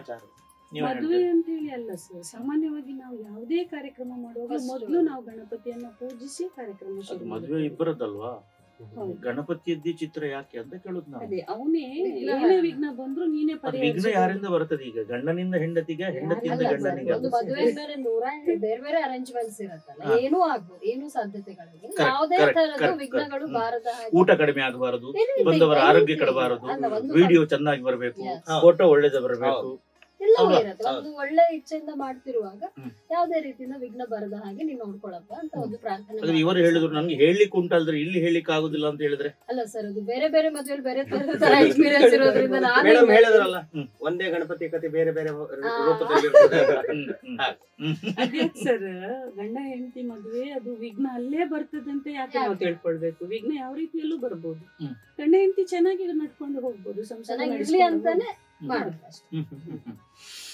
ಸರಿ, ಈಗ ಧಾರವಾಡದ ಗಣೇಶೋತ್ಸವ ಹೇಗಿರುತ್ತೆ? ಜೋರಾಗಿರ್ತದೆ. ಎಂತ ಮಳೆನಾ? ಜನರದ್ದು ಸೆಲೆಬ್ರೇಷನ್ ದೊಡ್ಡ ಮಳೆ. ಅಂದ್ರೆ ನಮ್ ಕಡೆ ಎಲ್ಲ ಸಾರ್ವಜನಿಕ ಗಣೇಶೋತ್ಸವದ ಜಾಸ್ತಿ ಪ್ರಾಶಸ್ತ್ಯ. ನಿಮ್ ಕಡೆ ನಾವು ಓದಿದ್ದು ಕೇಳಿದ್ದು ಪ್ರತಿ ಮನೆ ಮನೆಯಲ್ಲಿ ಒಂದು ಧಾರವಾಡ ಕಡೆಗೆ ನೀವು ನೋಡೋದಾದ್ರೆ ಮನೆ ಮನೆಯಲ್ಲಿ ಗಣಪತಿದು ಒಂದು ಹಬ್ಬ ಇದ್ದದ್ದೆ. 1 ದಿನ ಇಟ್ಟು ಕಳ್ಸೋರು, 3 ದಿನ ಕಳ್ಸೋರು, 5 ದಿನ ಕಳ್ಸೋರು. ಮತ್ತೆ ಸಾರ್ವಜನಿಕ ಬೆಸ ಸಂಖ್ಯೆ. ಹೌದು, ಬೆಸ ಸಂಖ್ಯೆ. ಹೌದು ಹೌದು. ಆಮೇಲೆ ಸಾರ್ವಜನಿಕ ಗಣೇಶೋತ್ಸವಗಳು ಅಷ್ಟೇ ಜೋರು. ಅಲ್ಲಿ ಮನೆಯಲ್ಲಿ ನಾವು ಆಚರಣೆ ಮಾಡೋದು ಅಲ್ದೇನೆ ನಾವು ಸಾರ್ವಜನಿಕ ಕಾರ್ಯಕ್ರಮಗಳಲ್ಲೂ ಅಷ್ಟೇ ಭಾಗಿಯಾಗ್ತೀವಿ. ಸೇಮ್ ಪ್ರಾಮುಖ್ಯತೆ. ಒಂದೇ ಲೆಕ್ಕ. ಮತ್ತೆ ಇದೇ ವಿಚಾರದಲ್ಲಿ ನೀವು ಕೇಳಿದ್ರಲ್ಲ, ಗೌರಿ ಗಣಪತಿ ಯಾಕೆ ಹೇಳ್ತೀವಿ ನಾವು? ಶ್ರಾವಣ ಮಾಸದಲ್ಲಿ ಧಾರವಾಡ ಸೈಡ್ ಇದೆ ಗೌರಿ ಹಬ್ಬನು ಒಂದು ತಿಂಗಳದಿಂದ ಮೊದಲು ಮಾಡ್ಕೊಂಡು ಹೋಗ್ತೀವಿ. ಎವ್ರಿ ಫ್ರೈಡೆ ಗೌರಿನ ಕೂರಿಸಿ ಅದು ಸುಮಾರು ಬೇರೆ ಬೇರೆ ನಮ್ಮ ಮಂಗಳ ಗೌರಿ ಇರ್ಬೋದು, ಶ್ರಾವಣ ಗೌರಿ ಇರ್ಬೋದು, ಗೌರಿ ಪೂಜೆ ಮೊದಲು ಶುರು ಆಗುತ್ತೆ. ಅದು ಟೆಕ್ನಿಕಲ್ ರೀಸನ್ ಇದು. ಬಟ್ ನೀವು ಗೌರಿ ಗಣೇಶ ಬೇರೆ ಬೇರೆ ಕಡೆ ಇರುವಾಗ ಗೌರಿ ಗಣೇಶ ಯಾಕೆ ಹೇಳ್ತೀವಿ? ಗಣೇಶನ್ ಮದುವೆ ಆಗಿಲ್ಲ, ಹಿಂಗಾಗಿ ತಾಯಿ ಮೊದಲು ಬರ್ತಾಳೆ, ಮತ್ತೆ ಮಗ ಬರ್ತಾನೆ, ಆಮೇಲೆ ಇಬ್ರು ಸೇರಿ ನಾವು ವಿಸರ್ಜನೆ ಮಾಡೋದೊಂದು ಪದ್ಧತಿ ಧಾರವಾಡ, ನಮ್ಮ ಉತ್ತರ ಕರ್ನಾಟಕ ಇದರಲ್ಲಿ. ಸೊ ಗಣಪತಿ ಹಬ್ಬ ಬಂದ ಮೇಲೆ ಅದು ಶ್ರಾವಣ ಮಾಸ. ಒಂದ್ ಲೆಕ್ಕದಲ್ಲಿ ಲೇಡೀಸ್ ಫಸ್ಟ್ ಅಂತ ಮೊದಲನವರೇ ಮಾಡಿಬಿಟ್ಟಿದ್ದಾರೆ, ನೀವೇ ಮೊದಲು ಅಂತ. ಹೌದು ಸರ್, ಮತ್ ಕುವೆಂಪು ಅವ್ರು ಬರ್ದಿಲ್ವಾ ಜೈ ಭಾರತ ಜನನಿ ಅದನ್ನು ಜಾತೆ ಅಂತ. ಮುಂದೆ ಮತ್ತೆ ಎಲ್ರು ಬಂದಿರೋರೆಲ್ಲ ಗಂಡಸ್ರೆ ಅಲ್ವಾ, ಪಂಪಾರನ್ನ ಇದನ್ನೆಲ್ಲ ನೋಡ್ತಾ ಇದ್ರೆ ಅಲ್ಲಿ ಯಾರು ಬಂದಿಲ್ಲ. ನಾವು ಬರ್ಬೇಕಾದ್ರೆ ನೀವು ಕಾರಣ. ಡೆಫಿನೆಟ್ಲಿ ಅದನ್ನ ಒಪ್ಲೇಬೇಕು, ಅದ್ರ ಬಗ್ಗೆ ಆರ್ಗ್ಯುಮೆಂಟ್ ಮಾಡಕ್ಕೆ ತಾಯಿ ಬಂದ ನಂತರನೇ ಮಗ ಬರೋದಲ್ಲ. ಹೌದು. ಈಗ ಗಣೇಶೋತ್ಸವದ ತಯಾರಿ ಆಯ್ತು, ಈಗ ತಯಾರಿಯಲ್ಲಿ ಹೆಚ್ಚು ಜವಾಬ್ದಾರಿ ಯಾರಿಗೆ? ನಮಗಪ್ಪ ಖಂಡಿತ ಇಲ್ಲ ಸರ್, ಜವಾಬ್ದಾರಿ ಕೊಡೋರು ಹೇಳ್ತೇವೆ ಅಂತ ಹೇಳ್ಕೊಂಡು ಬೇಗ ಹೇಳ್ಬೇಕು ಅಂತ ಹೇಳಿ. ಅಲ್ಲಲ್ಲ, ಜವಾಬ್ದಾರಿ ಕೊಡೋರು ಯಾರು? 15 ದಿನ ಮುಂಚೆ ಶುರು ಮಾಡ್ತಾರೆ. ಏನನ್ನು ಅಲ್ಲ ಸರ್, ನನ್ಗೆ ಗಣಪತಿ ಹಬ್ಬ ಇದೆ, ಅದ್ ನಮ್ಗೆ ಕೇಳಿ ಜವಾಬ್ದಾರಿ ಹೆಚ್ಚಾಗಿರುತ್ತೆ. ಆಕ್ಚುಲಿ ನಮ್ದೇ ಜವಾಬ್ದಾರಿ ಜಾಸ್ತಿ. ಅಲ್ಲ, ನಾವೀಗ ಏನು ಹೇಳದೇ ಇದ್ರೆ ನೀವು ಮಾಡ್ತೀರಾ ಏನು? ಆ ಹೇಳೋ ಜವಾಬ್ದಾರಿ ಯಾರಿಗಿರುತ್ತೆ? ಇವತ್ತು ಹಬ್ಬ ಇದೆ, ನಾನ್ ಕುತ್ಕೊಂಡು ನಾನು ಅಮಿತ್ ಅಂಜಿ ಮಾಡಿ ಸುಮ್ನೆ ಕುತ್ಕೊಂಡು ಏನ್ ಮಾಡ್ತೀರಾ ನೀವು? ನಿಮ್ಗೆ ಕೇಳಿ ಮಾಡ್ತೀವಲ್ಲ, ಅದ್ ಕೇಳಕ್ ನಮ್ ಥಾಟ್ ಪ್ರೊಸೆಸ್ ಆಗಕ್ಕೆ ಯಾರು ರೀಸನ್ ಇರ್ತಾರೆ? ನಮ್ ತಲೆ ಓಡಿಸ್ಬೇಕಲ್ಲ. ಒಂದೇ ಉದಾಹರಣೆ, ಆಗ ಒಂದು ಬಂತು, ಚಿಟ್ಟಿ ಕೊಟ್ಟು ಕಳಿಸಿದ್ದು ಮಧ್ಯೆ ನೆನಪಾದಾಗೆ ಅವರು ಫೋನ್ ಮಾಡಿ ಹೇಳ್ತಾರಂತ. ಅದು ನಿಮ್ಗೆ ಯಾಕೆ ನೆನಪು ಬರುದಿಲ್ಲ? ಓ, ಇದು ಮರ್ತು ಬಿಟ್ಟಿದ್ದಾಳೆ ಅವಳು, ಇದನ್ನೊಂದು ತರೋಣ, ಹೆಚ್ಚಿಗೆ ತರೋಣ. ಅದು ಮಧ್ಯದಲ್ಲಿ ನಾವು ನೆನಪಾಗಿ ಫೋನ್ ಮಾಡಿ ಹೇಳದಿದ್ರೆ ಆ ವಸ್ತು ಮನೆಗೆ ಬರೋದೇ ಇಲ್ಲ. ಹಾಗಾದ್ರೆ ಜವಾಬ್ದಾರಿ ನಮಗ್ ನೆನಪಾಗ್ಲಿಕ್ಕೆ ನಾವೆಷ್ಟು ಎನರ್ಜಿ ಅದು ನಿಮ್ಗೆ ಒಮ್ಮೆಲೆ ಯಾಕೆ ನೆನಪಾಗುದಿಲ್ಲ ಅಂತ? ಜವಾಬ್ದಾರಿ ಅಷ್ಟಿದೆ ಸರ್. ಮಾತಾಡ್ಬಾರೆ. ಅದಕ್ಕಿಂತ ಇನ್ನೊಂದು ಇರ್ಬೋದು ಸರ್, ಅಲ್ಲಿ ಅವ್ರಿಗೆ ರೆಸ್ಪಾನ್ಸಿಬಿಲಿಟಿ ಜಾಸ್ತಿ ಇದೆ, ನಮ್ಗೆ ಇಲ್ಲ ಅಂತ ತೋರ್ಸೋ ಒಂದು ಪ್ರಯತ್ನನೂ ಕೂಡ ಇರ್ಬೋದು. ಅಷ್ಟು ಟೈಮೇ ಇರೋದಿಲ್ಲ ಆಕ್ಚುಲಿ. ಇಲ್ಲ ಗೊತ್ತಿಲ್ಲ, ನೀವ್ ಅದನ್ನೇ ಒತ್ತಿ ಹೇಳ್ತಾ ಇರಬೇಕಾದ್ರೆ ಆಗ ಅನಿಸ್ತಾ ಇದೆ ನಮ್ಗೆ. ತಿಳುವಳಿಕೆ ಕಡಿಮೆ ಅಂತ, ಹಿಂಗಾಗಿ ಅವತ್ತು ಲೇಡೀಸ್ ಫಸ್ಟ್ ಅಂತ ಹೇಳಿ. ಸರಿ, ನೀವೆಲ್ಲ ತಂದ ಸಾಮಾನೆಲ್ಲ ತಂದು ಕೊಟ್ಟಾಯ್ತು, ಅಲ್ಲಿ ಆದ್ರೂ ಕೂಡ ನೆಮ್ಮದಿ ಉಂಟಾ? ಇಲ್ಲ. ಈಗ ನೋಡಿ, ಹಬ್ಬದ ದಿನ ಮೊದ್ಲು ಬೆಳಿಗ್ಗೆ ಬೇಗ ಎದ್ದು ನಮ್ಮನ್ನು ಬೇಗ ಎಬ್ಸಿ ನಾವಿನ್ನ ಒಂದ್ ಸ್ವಲ್ಪ ರೆಡಿ ಆಗಿರೋದಿಲ್ಲ. ಬೇಗ ಎಬ್ಬಿಸಿ ನೋಡಿ, ಅಲ್ಲಿ ಕೂಡ ಬೇಗ ಎದ್ದವ್ರು ಯಾರು? ನಾವು. ಆಯ್ತಾ? ಕಂಟಿನ್ಯೂ ಮಾಡಿ. ಪಾಯಿಂಟ್ ಗೊತ್ತಾಯ್ತು ಸರ್. ಬೇಗ ಎಬ್ಸಿ ನಮ್ಮನ್ನ, ಇನ್ನೊಂದ್ಸತಿ ಹೇಳ್ತೀನಿ, ಬೇಗ ಎಬ್ಬಿಸಿ. ಲೇಟ್ ಮಲಗಿದವ್ರು ಯಾರು? ಯಾಕೆ ಅದನ್ನ ಕೇಳಿಲ್ಲ ನಾನು, ಅದಕ್ಕೆಲ್ಲ ಮುಗಿದಾದ್ಮೇಲೆ ಬರೋಣಿದ್ದೆ. ಅದೇ ಪಾಯಿಂಟ್. ಬೇಗ ಆನ್ ಟೈಮ್ ಮಾಡೋದಿಲ್ಲ ಅದಕ್ಕೆ. ಇಲ್ಲ, ಹಿಂದಿನ ದಿನ ನಾವೆಲ್ಲ ರಾತ್ರಿವರೆಗೂ ಡೆಕೋರೇಷನ್ ಕೆಲಸ. ಅದು ನಿಮ್ ಕೆಲಸ, ಅದೆಲ್ಲ ಮೇಲೆ ಹತ್ಲಿಕ್ಕೆ ನಮ್ಗೆ ಆಗುದಿಲ್ಲ, ತೋರಣ ಆಗ್ಲಿಕ್ಕೆ ಅದೆಲ್ಲ ಭಾರ ಎತ್ಕೊಂಡು ಬರೋ ಕೆಲಸ ಇರ್ಬೋದು, ತೊಳಿಲಿಕ್ಕೆಲ್ಲ ಆಗೋಲ್ಲ, ಪೀಠ ಕಟ್ಟುದಿರ್ಬೋದು. ಆಯ್ತಾ? ಮಾವಿನ ತೊಳಲು ತೆಗಿಯಕ್ಕೆ ಕಳಿಸ್ತಾರೆ ಅಲ್ವಾ? ಅದೆಲ್ಲ ಹತ್ತೋದು ತಕೊಂಡು ಬರೋದಲ್ಲ, ಇಂಥವ್ ರಿಸ್ಕಿ ಜಾಬ್ಗಳೆಲ್ಲ ನಮಗೆ. ಜವಾಬ್ದಾರಿ ಯಾರ್ದು ಹೆಚ್ಚಾಯ್ತು? ಈಗ ನಮ್ದಾಯ್ತಿಲ್ಲ, ಅಷ್ಟೆಲ್ಲ ತರ್ಬೇಕಲ್ಲ. ಮರ ಹತ್ಬೇಕು, ತೆಗಿಬೇಕು. ತಂದಾದ್ಮೇಲೂ ಸಮಾಧಾನ ಇದೆಯಾ? ಇಲ್ಲ, ಅದ್ ಸರಿ ಇಲ್ಲ, ಇದ್ ಸರಿ ಇಲ್ಲ ಅಂತ ಹೇಳಿ ನಾವ್ ಹೆಂಗ್ ಅನ್ಸ್ಬೋದು? ಸರಿ ಸರಿ ಇರೋದನ್ನ ತಂದು ಬಿಟ್ರೆ ಆಗೋಯ್ತು. ಸರಿ ಇಲ್ದೇ ಇರೋದನ್ನ ತರ್ಬೇಕಲ್ಲ, every time you have to. ಈಗ ನಾ ಮರ ಆಗ್ಲೇ ನೀ ಎಲ್ಲ ಹೆಂಗ್ ಬಿಡಂತ ಹೇಳಿ ಅಲ್ಲಿ ಏನ್ ಸಿಕ್ಕಿದೆ ತಂದೆ. ಮರ ನಮ್ಮ ಮಾತು ಕೇಳುತ್ತ, ಅದು ಕೂಡ ಅದರಲ್ಲಿ ಇರುವೆ ಅದು ಇದು ಕಟ್ಟೆ ಗಿಟ್ಟೆ ಇಲ್ಲಿದ್ರೆ ಅದು ಕತ್ಲಲ್ಲಿ ಬೆಳಿಗ್ಗೆ ಅದು ಕಚ್ಚಿದ್ರೆ. ಹೌದು ಸರ್, ಹೌದು. ಈ ಒಂದು ವರ್ಷ ಹಬ್ಬ ಅಲ್ಲ, ಇದು ಎಷ್ಟು ವರ್ಷ ನಾವು ಹುಟ್ಟಿದ್ವಿ, ಆ ವರ್ಷದಿಂದ ನಾವು ಮಾಡ್ಕೊಂಡ್ ಬಂದಿದೀವಿ. ಬಟ್ ಅದನ್ನ ಎವ್ರಿ ಟೈಮ್ ಯಾಕೆ ಹೇಳ್ಬೇಕು? ಒಂದು ದಿನ ಆದ್ರೂ ಇಂಥದ್ದು ಎಕ್ಸಾಂಪಲ್ ಇದೆಯಾ? ನಾಳೆ ಹಬ್ಬ ಇದೆ ಅಂದ್ಮೇಲೆ ಹೇಳ್ದೆ ನಾವಿದ್ದ ಡೆಕೋರೇಷನ್ ಮಾಡಿ ಆಗಿದೆ. ನೀವು 3 ಜನರಲ್ಲಿ ಹೇಳಿಲ್ವಾ, ವಿದೌಟ್ ಎನಿ ಇನ್ಸ್ಟ್ರಕ್ಷನ್ ಇದುವರೆಗೂ ಮಾಡಿದ್ದೀರಾ? 3 ಬೇರೆ ಬೇರೆ ಏಜ್ ನವರು ಇದ್ದೀರಾ, ಹೇಳಿ.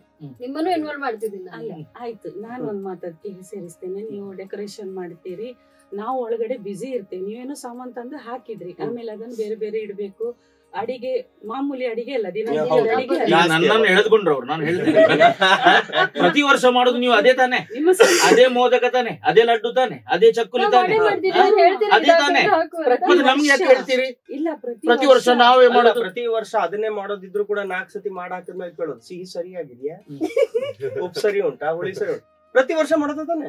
ಮತ್ತೆ ಪ್ರತಿ ವರ್ಷ ಸರ್, ಪ್ರತಿ ದಿನ ಅಲ್ಲ, ಪ್ರತಿದಿನ ಮಾಮೂಲಿ ಅಡಿಗೆ. ಹಬ್ಬದ ಅಡಿಗೆ ಸ್ವಲ್ಪ ಜೋರಾಗಿರ್ತದೆ. ನಾನ್ ಹೇಳ್ತೇನೆ, ಒಳಗಡೆ ಅಡಿಗೆ ಮಾಡ್ತಾ ಇರ್ತದೆ. ಇಲ್ಲೇನೋ ಹತ್ತಿದ್ರ ಕಟ್ಲಿಕ್ಕೆ ಒಂಚೂರು ಸ್ಟೂಲ್ ಹಿಡಿಲಿಕ್ಕೆ ಬಾ, ಒಂಚೂರು ಅಲ್ಲಿ ಕಟ್ ಮಾಡ್ತಾ ಏನಾಯ್ತು ಅದನ್ನು ಬಿಟ್ಟು ಬರ್ಬೇಕಾ? ಇವ್ರು ಒಂದು ಕೆಲ್ಸ ಕೊಟ್ರೆ ನಮ್ಗೆ ನೆಮ್ಮದಿ ಉಂಟಾ? ಅದಕ್ಕೆ 16 ಸಲ ನಾವು ಓಡಿ ಬರ್ಬೇಕು. ಕುಡಿಲಿಕ್ಕೆ ನೀರುತ್ತಾ, ಒಂಚೂರು ಚೇರ್ ಹಿಡಿ, ಆ ನೂಲ್ ಕೊಡು, ಕತ್ರಿ ಕೊಡು, ಕತ್ತಿ ಕೊಡು. ನಮ್ಗೆ ಯಾರು ಬರ್ತಾರೆ ಒಳಗೆ ಕಟ್ ಮಾಡಿ ಕೊಡುವಾಗ? ತರಕಾರಿ ಕಟ್ಬೇಕಾ? ಅದಕ್ಕೂ ಬರುತ್ತೆ ಸರ್. ಸ್ವಲ್ಪ ಟೊಮೆಟೊ ಹಚ್ಕೊಡು, ಸ್ವಲ್ಪ ನೀರುಳ್ಳಿ ಸಿಪ್ಪೆ ತೆಗೆದು ಕೊಡು, ತೆಂಗಿನಕಾಯಿ ಸುಲಿದು ಕೊಡು, ಹುರಿದು ಕೊಡು. ಹೌದು, ಅವೆಲ್ಲ ಕೆಲಸ ಬೀಳ್ತಾವೆ. kind ಅದಕ್ಕೂ of ಹೆಲ್ಪ್ training ನಿಮ್ಗೆ ಉಂಟಾ? Training process. ನಾಳೆ ಅವ್ರಿಗೆ ಮಹೇಶನ್ ಮದ್ವೆ ಆಗಿಲ್ಲ ಅಲ್ಲ, ನಾಳೆ ಅವ್ರ ಮದ್ವೆಗೆ ಹೋಗೋರು ಹುಡುಗಿ ಏನಪ್ಪ ನಿಮ್ ಫ್ರೆಂಡ್ಸ್ ಆಗ್ಬೋದು. ಅದೇನು ನಮ್ಮ ಮಹೇಶನ ಮೇಲೆ ನಿಮ್ಗೆ ಬಾರಿ ಚಿಂತೆ, ನಿಮ್ಮ ಯಜಮಾನರು ಕಲಿತುಕೊಂಡು ಬಂದಿದ್ರ? ಹೌದು, ಬಂದ್ಮೇಲೆ ಅವ್ರು ಕಲ್ಸಿದ್ರೆ ನಾವಿಷ್ಟೇ ಆರಾಮಾಗಿದ್ದೀವಿ ಸರ್. ಇದು ತಪ್ಪಾದದು ಇಲ್ಲಿ. ಸರಿ, ಜೋಕ್ಸೆ ಪಾರ್ಟ್. ಈಗ ಈ ಗಣೇಶೋತ್ಸವ ಭಾರತದಲ್ಲಿ ಯಾಕೆ ಪ್ರಾಮುಖ್ಯತೆಯನ್ನು ಪಡೆದ್ರೆ, ಮಹಾರಾಷ್ಟ್ರದಲ್ಲಿ ಇದು ಒಂದು ಸ್ಟೇಟ್ ಫೆಸ್ಟಿವಲ್. ನಮ್ಮಾಗಿ ಒಂದ್ ದಿವಸ ರಜೆ ಅಲ್ಲ, ಅವರಿಗೆ 3 ದಿವಸ ರಜೆ ಇದೆ. ಭಾರತದಾದ್ಯಂತ ಇದನ್ನು ತಂದದ್ದೇ ಬಾಲಗಂಗಾಧರ ತಿಲಕ್ ಸ್ವಾತಂತ್ರ್ಯೋತ್ಸವಕ್ಕೆ. ಸಾರ್ವಜನಿಕವಾಗಿ ನಾವು ಗಣೇಶವನ್ನು ಇಟ್ರೆ ಅದರಲ್ಲಿ ಜಾತಿ, ದೀನರು, ದಲಿತರು ಎಂಬುದಾಗಿಲ್ಲ. ದೇವಸ್ಥಾನದಲ್ಲಿ ಇಟ್ಟರೆ ಕೆಲವರಿಗೆ ಒಳಗೆ ಹೋಗ್ಲಿಕ್ಕೆ ಅವಕಾಶ ಇದೆ, ಕೆಲವರಿಗೆ ಇಲ್ಲ. ಸಾರ್ವಜನಿಕವಾಗಿ ಮಹಿಳೆಯರು ಕೂಡ ಪ್ರಧಾನ ಪೀಠದವರೆಗೆ ಹೋಗಬಹುದು, ದೇವಸ್ಥಾನದಲ್ಲಿ ಇಲ್ಲ ಅಂತ ಹೇಳಿ. ಒಂದು ಅವರ ಉದ್ದೇಶ ಎಲ್ಲರನ್ನ ಸ್ವಾತಂತ್ರ್ಯೋತ್ಸವಕ್ಕೆ ಸೇರಿಸಿಕೊಳ್ಳುವಂತದ್ದು. ಆಗಸ್ಟಿನ ನಂತರ ಮೊದಲ ಹಬ್ಬ ಕರಾವಳಿಯವರಿಗೆ ನಾಗರ ಪಂಚಮಿ, ಆಮೇಲೆ ಗಣೇಶೋತ್ಸವ ಅಲ್ವಾ, ಗಣಪತಿಯ ಹಬ್ಬ. ಹಾಗಾದ್ರೆ ಇದು ಹತ್ತಿರ ಇದೆ ಅಂತ ಹೇಳಿ ಆಯ್ತು. ಈ ಸಾರ್ವಜನಿಕ ಗಣೇಶೋತ್ಸವದ ಬಗ್ಗೆ ನಿಮ್ಮ ಅಭಿಪ್ರಾಯ? ಒಂದು ರೀತಿಯ ಸೌಹಾರ್ದತೆ, ನೀವೇ ಹೇಳಿದ್ರಿ, ನಿಮ್ಮ ಮಾತಲ್ಲೇ ಹೇಳಿದ್ರಿ, ಎಲ್ಲರೂ ಒಟ್ಟಾಗಿ ಮಾಡುವಂತಹ ಒಂದು, ಅದನ್ನ ಧಾರ್ಮಿಕ ಆಚರಣೆ ಅಂತ ಹೇಳೋದಕ್ಕಿಂತಲೂ ಒಂದ್ ರೀತಿಯಲ್ಲಿ ನಾವು ಎಲ್ರು ಸಾರ್ವಜನಿಕ ಒಂದೇ ಧರ್ಮದವರು ಅಂತೇಳಿ ಅಲ್ಲ, ನಾವೇ ನೋಡ್ತೇವೆ ಇಲ್ಲಿ ಎಲ್ರು ಸೇರಿ ಮಾಡುವಂತಹ ಒಂದು, ಅದೊಂದು ನೆವನ ಅಷ್ಟೇ. ಗಣಪತಿಯನ್ನ ನಾವು ಇಟ್ಟುಕೊಂಡು ನಾವು ಹಬ್ಬ ಆಚರಿಸ್ತೇವೆ ಅನ್ನೋದು ಒಳ್ಳೆಯ ಉದ್ದೇಶದಿಂದ ಆಚರಿಸುವಂತ ಒಂದು ಹಬ್ಬ, ಚಂದದ ಹಬ್ಬ ಅಂತ. ನಾವು ಗಣೇಶ ಹಬ್ಬನ ಬಗ್ಗೆ ಮಾತಾಡ್ತಿದ್ದೆವು. ಅದರಲ್ಲಿ ಯಾರು ಪ್ರಧಾನರು, ಯಾರು ಅಲ್ಪರು, ಯಾರು ಶ್ರೇಷ್ಠರು ಅಂತ ಯಾರು ಇಲ್ಲ. ಇದು ಎಲ್ಲರೂ ಸೇರಿಕೊಂಡು ಮಾಡುವಂತ ಹಬ್ಬ. ಮನೆಯೊಳಗೆ ಮನೆಯ ಸದಸ್ಯರು, ಸಮಾಜದಲ್ಲಿರುವಂತ ಸದಸ್ಯರು, ಊರಿನಲ್ಲಿ ಊರಿನವರು ಅಂತ ಹೇಳುವಾಗ ಎಲ್ಲಾ ಜಾತಿಯವರು, ಎಲ್ಲಾ ಸಮುದಾಯದವರು ಎಲ್ಲ ಸೇರಿಕೊಳ್ತಾರೆ. ರೇವತಿಯವರು, ನಾನು ನಿಮ್ಮಲ್ಲಿ ಪ್ರಶ್ನೆ ಕೇಳುವಂತದ್ದು, ಈ ಸಾರ್ವಜನಿಕ ಗಣೇಶೋತ್ಸವ ಇನ್ವಿಟೇಷನ್ಸ್ ಎಲ್ಲ ನೀವು ನೋಡಿರ್ಬೋದು. ನನ್ಗೊಂದು ಬಾರಿ ಕುತೂಹಲ, ಯಾರ್ದು ಅಡ್ವರ್ಟೈಸ್ಮೆಂಟ್ ಅದನ್ನೆಲ್ಲ ನೋಡೋಲ್ಲ ನಾನು, ಸದಸ್ಯರು ಯಾರಂತ ನೋಡೋದು.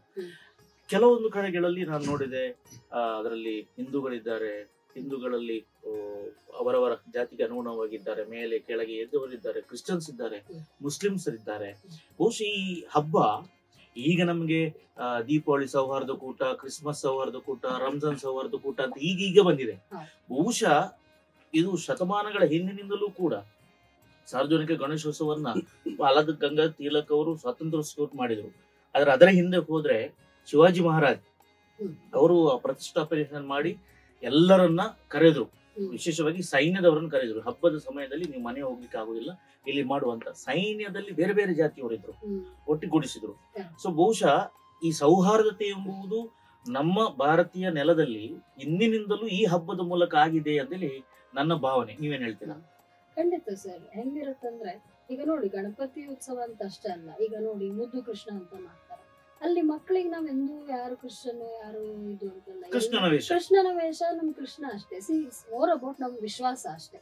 ಯಾವ್ದೇ ನೋಡಿ, ನಾನು ಉತ್ತರ ಕರ್ನಾಟಕ ಧಾರವಾಡದವಳು ಅಂತ, ಧಾರವಾಡದ ಹತ್ರ ಹೆಬ್ಬಳ್ಳಿ ಅಂತ ನಮ್ದು ರಾಮನ ಮಂದಿರ ಮತ್ತೆ ಪಕ್ಕದಲ್ಲೇ ಮಸೂತಿ ಇದೆ.